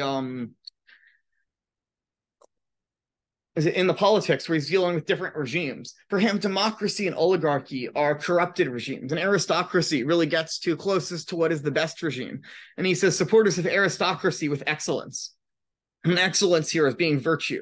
So for Aristotle, ultimately, it's those who are the most virtuous in the society who should be rewarded the most. It shouldn't be based on how much money you make or where you're born in society or so on. It should be how virtuous are you, and society should reward people according to how virtuous they are. So this is one sense of justice. Now he goes on to considering in the next chapter, commutative justice. And so commutative justice here, and he gives another geometric analogy here, has to deal with what's called arithmetic means. And so this is essentially addition and subtraction. Right, so we want to give that same mathematical analogy. If A is equal to B, then what is the exact example gives? Here we go. Yeah, if A is equal to B and B is equal to C, then A should be equal to C. Right? That we want to keep a strict sense of equality here. And the primary way in which this arises in society is this is transactional. So we should have if you're thinking, for example, in the case of a marketplace, right? When you buy something, let's say that costs $5. It doesn't matter if you're a person who's very high up in distributive justice or very low in distributive justice. Everyone has to pay that same amount of $5. That it's an equal exchange in an arithmetic sense.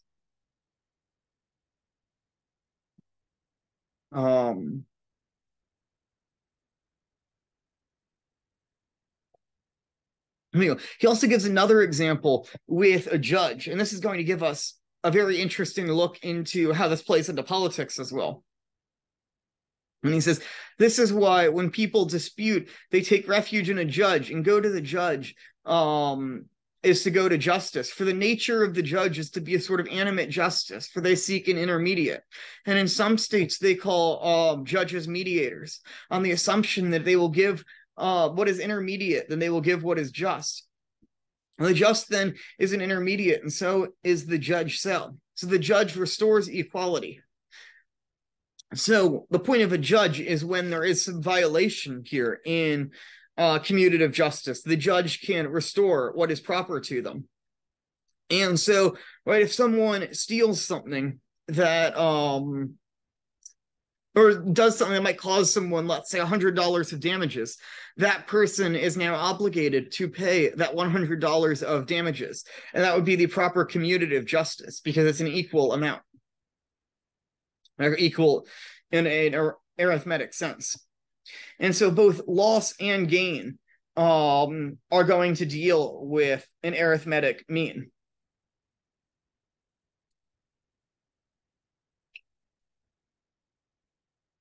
And he notes above here that, and back in chapter 2, that it could be voluntary or involuntary. So voluntary, such as transactions, purchase, loans, so on and so forth. So all sorts of things that we agree to exchange. And others are involuntary: theft, adultery, poisoning, procuring, enticement of slaves, assassination, false witness, and so on. These are all involuntary. And some are involuntary and violent, such as assault, imprisonment, murder, robbery with violence, mutilation, abuse, insult, and so on. So we could either have just simply monetary senses of involuntary violations of commutative justice, or we could have ones that are violent. Or you notice here, this is under commutative justice. So if someone, let's say, commits murder, right, they should be punished not in accord with their status in society, their status according to distributive justice, but strictly according to commutative justice, regardless of where their place is in society.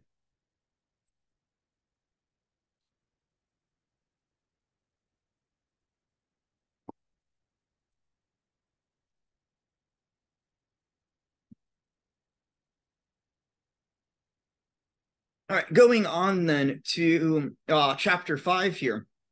He deals with the purpose of money. And so he discusses money as a means of exchange to ensure proper commutative justice. He gives the example of a builder and a shoemaker and a house and a shoe. I mean, one house is not equal to one shoe. So how do we determine what is a fair payment between a house and a shoe? Well, we use this intermediate stuff called money. And so that way we can evaluate how much the house is worth according to an amount of money. And we can evaluate the shoe according to what is the amount of money it costs. And then we can have an equal exchange between the two. And so money exists as a means of exchange that ensures the possibility of commutative justice. All right, and now he finally says, all right, now we've established just and unjust. What is the mean between the two? It seems that for his other virtues, mean between extremes is very important. So for example, with the virtue of courage, is a mean between the virtues of being reckless and being fearful. Right? So if you're courageous, you don't want to be fearful and run away from what is scary, but you also don't want to be reckless and go into a challenge that you won't actually be able to face. If you're in battle, it would not actually be courageous to charge into battle if you can't win the fight. It would just simply be reckless. And so now what is the mean here for justice? And he says it's a mean between being treated, acting unjustly and being treated unjustly. And so there's one extreme where you act unjustly and you harm someone else because you act unjustly. And there's also, though, for Aristotle, it is unjust to be treated unjustly. So if someone else acts unjustly towards you and they're taking advantage of you, letting them take advantage of you for Aristotle is not virtuous. Because you're not actually following the virtue of justice there. You're going to the other extreme. And we should note here that, right, for Aristotle, it's strictly according to this fairness of either in a geometric sense in distributive justice or in an arithmetic sense in commutative justice. There is no middle ground, or there's no sense of charity, of going beyond the strict confines of justice. Right, versus Christ tells us, for example, in the Gospels, right? If they slap you on one cheek, present to them the other. In Aristotle, that would not have been the case. It would have been if someone slaps one cheek, you slap their cheek back. That would be according with what is just.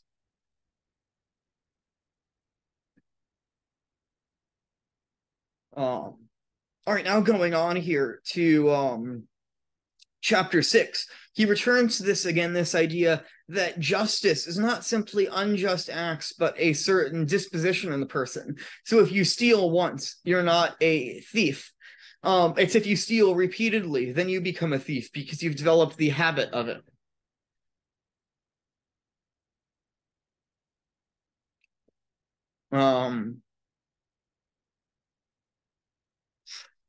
Here we go. And then he's discussing, all right, so if we're going to have this, now we have previously stated how the reciprocal is related to the just, but we must not forget we are looking for not only what is just without qualification, but also political justice. So he doesn't want to just say justice in a universal sorry there. I want to consider not just justice in a universal sense, but ultimately the Nicomachean ethics is building up to the politics. And so he wants to consider what is political justice here. And so, here we go. In order to have political justice, he says there must be some sort of law that governs it. He says justice exists only between men whose mutual relations are governed by law. For law exists between whom there is injustice. For legal justice is the discrimination of the just and the unjust. So when we're considering justice in a political sense, the law is what governs it. It's right, going back again, the law is the universal sense of justice, and the just and the unjust are particular instances of right and wrong. And this also is gets taken up then in the Roman legal tradition and taken up then in the Middle Ages. And we're going to look at this more closely when we study St. Thomas Aquinas, and it becomes very, very important for the foundation of modern political theory, where this distinction becomes confused in Thomas Hobbes. As we have law, and in Latin, this is lex. And then we also have what is fair or right. And this in Latin is use. And use here comes from the Latin justitia, which is justice. And so use, a particular instance of rightness or fairness, is a particular instantiation of this larger principle of justice. And this is where we even get the concept developed. We're going to, in this course, study the development of the theory of rights as we now have them and as are enshrined for the US in the Constitution. And it ultimately is going to develop out of this distinction between the law and what is right. But for Aristotle, right here is not the same sense as right as we now have it in political philosophy, or as we have rather in our Constitution. For Aristotle, right is the object of justice. You'd have objective right. This is the particular instance of justice. And this is justice for Aristotle. Or this is right, rather, for Aristotle. As distinct from subjective right, which is a certain freedom from the law.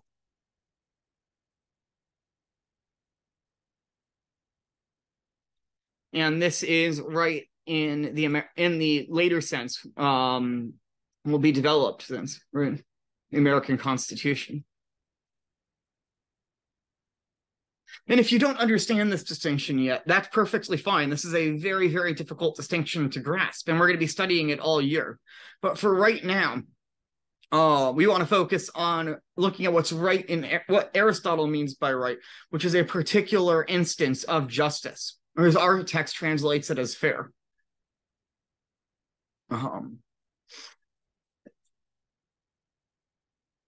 There we go. All right.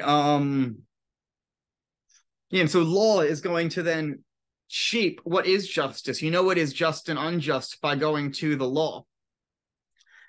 And so this is the purpose of law then. And this is why we do not allow a man to rule, but as a rational principle, because a man behaves in his own interests and becomes a tyrant.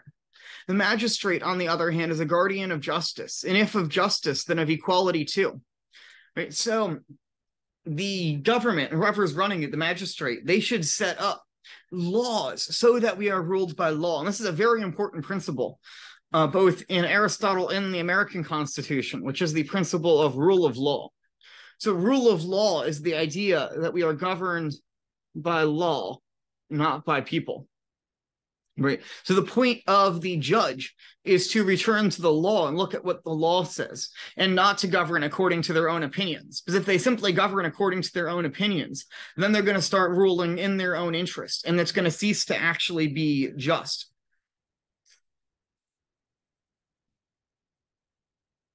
All right, then, going on here to chapter 7 here. He makes a distinction now between, or actually, I should go on. I want to touch on one more thing here on in chapter 6, which is different types of justice. And he says the justice of the master and that of a father are not the same as the justice of citizens. And master here is referring to a master of slaves. And we're going to talk about slavery in Aristotle later on when we discuss the politics. And I know it's a very difficult issue, so we'll get to that when we get to that. But right now he's saying that essentially the way someone rules over their family or rules over their slaves, this is going back to our distinction of different types of political philosophy. This would go under domestic or societal, or what for them is called economics, household management. Versus what we're concerned here when we're talking about rule by the law is political justice. And looking at it insofar as it is part of political philosophy.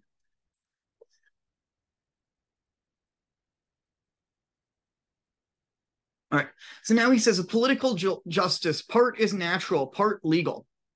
It is natural, that which everywhere has the same force and does not exist by people's thinking this or that.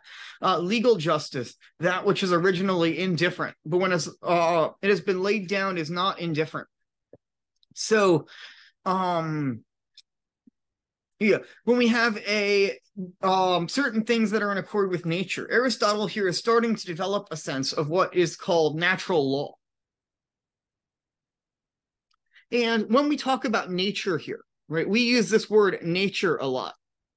What we tend to mean by nature is what occurs a lot in nature. But this is not how the ancients or medievals meant nature. Nature is what is in accord with human nature.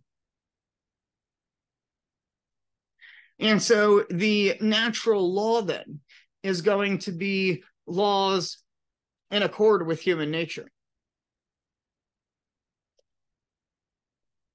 And so for Aristotle, he has a sense of natural law that's closer to what is later going to be called, when read the medievals, the jus gentium, or the law of the nations. And this is what we see everywhere. Here we go. So these are just simply principles that we see in every society, and so we can know that's the case. So for example, that it's wrong to murder someone, right? You can go to any society and see that it's always wrong in every society to murder people. There's never been societies that say it's okay. Right? Even in modern American society, where we've now made it legal to murder children, right? The defenders of that will usually not say that it's legal to murder children. They'll try and justify why the unborn child is not a genuine child, right? They almost never try to argue that it's actually, they are a child, but it's still perfectly okay to murder them. And so this is what is meant here by natural law. And once we get to St. Thomas Aquinas, we'll see it gets developed in a more metaphysical sense of nature.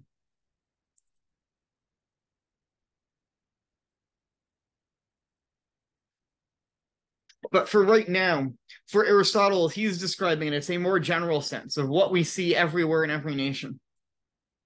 And then we also have things that are laid down by convention and are not everywhere the same, but are not indifferent. So, right, says that a prisoner's ransom shall be a mina, right? So that it costs, we can just switch to dollars to switch from their currency to our currency. We might say that the ransom for a prisoner should be $1,000 rather than $2,000. Right? There is nothing that is a universal principle in nature that is that case. We set down particular acts, or that a goat and not two sheep shall be sacrificed. Right. So for Aristotle, actually, religion is part of the virtue of justice. And we'll go into that more when we study St. Thomas Aquinas. But he says the universal principle that you have to offer sacrifices to the gods. But there's no particular law in nature that tells you whether it's a goat or two sheep that you have to sacrifice to the gods. That's going to be set up by particular conventions.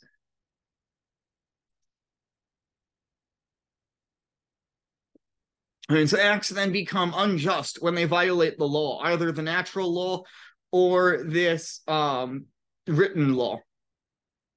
Right? And so going back then to chapter 6, when we see his distinction that justice requires there's some sort of law to govern relations. This isn't only the laws that are passed by your particular polity, but also these more basic natural laws that are known everywhere. All right, now going on to here we go. Chapters 8 and 9 here.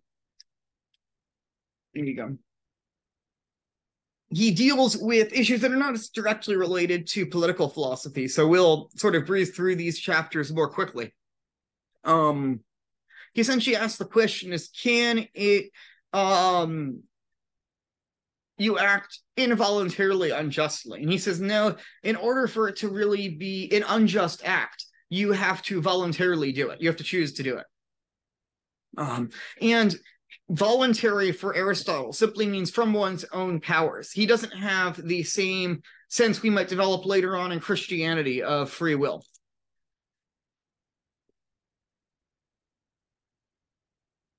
And then in number 9, he asks the question, is it possible to treat oneself unjustly? Can you act unjustly yourself?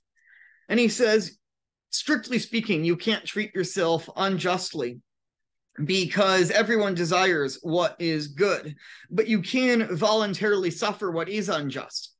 So you can't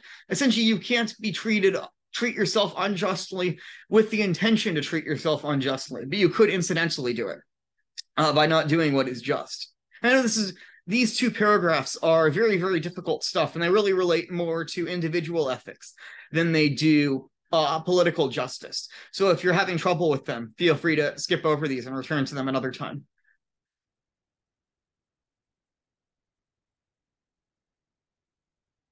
Here we go. And then chapter 10, he goes into an issue that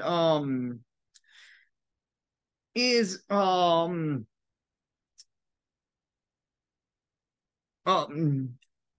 very, very relevant to what we're discussing, which is the issue of equity and the equitable, and the relationships to justice and just.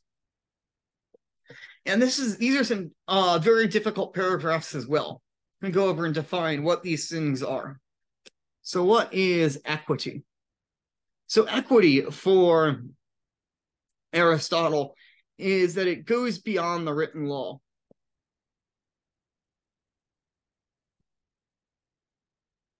There we go. Right, so we have this natural law here, but we also then have this written law, right? And these govern here, right? Going back to our distinction of law versus fair and right, it governs this law, this general universal principle.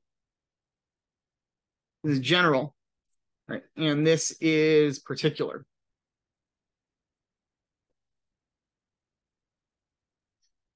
And so equity is going to go beyond it and deal with particular circumstances.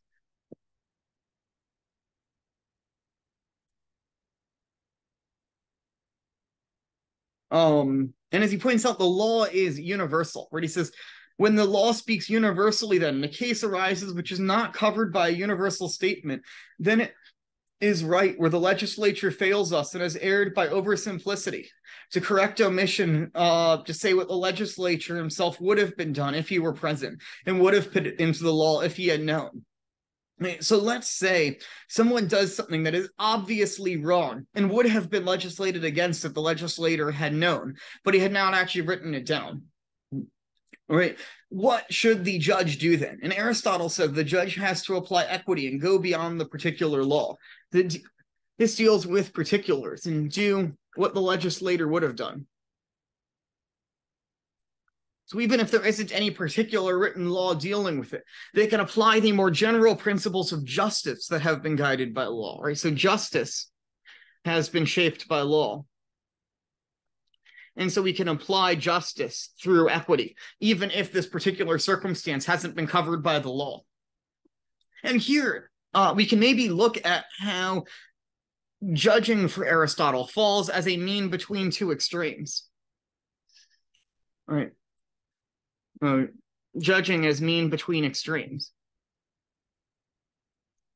Right, so we can have they can err by defect, or what Aristotle calls oversimplicity, right? By not applying equity. And they could apply excess, where they go too far, where they rule not according to law, or rule really contrary to law here, to law, or contrary to justice, where now they start acting according to their own opinions and not really the principles of law here. All right, now going back then to you're going now on to chapter 11. He deals with, in the first few paragraphs here, again, can a man free himself unjustly? Returning to that question, and we've already dealt with that here. One interesting point he does make here that is relevant, though, to political philosophy.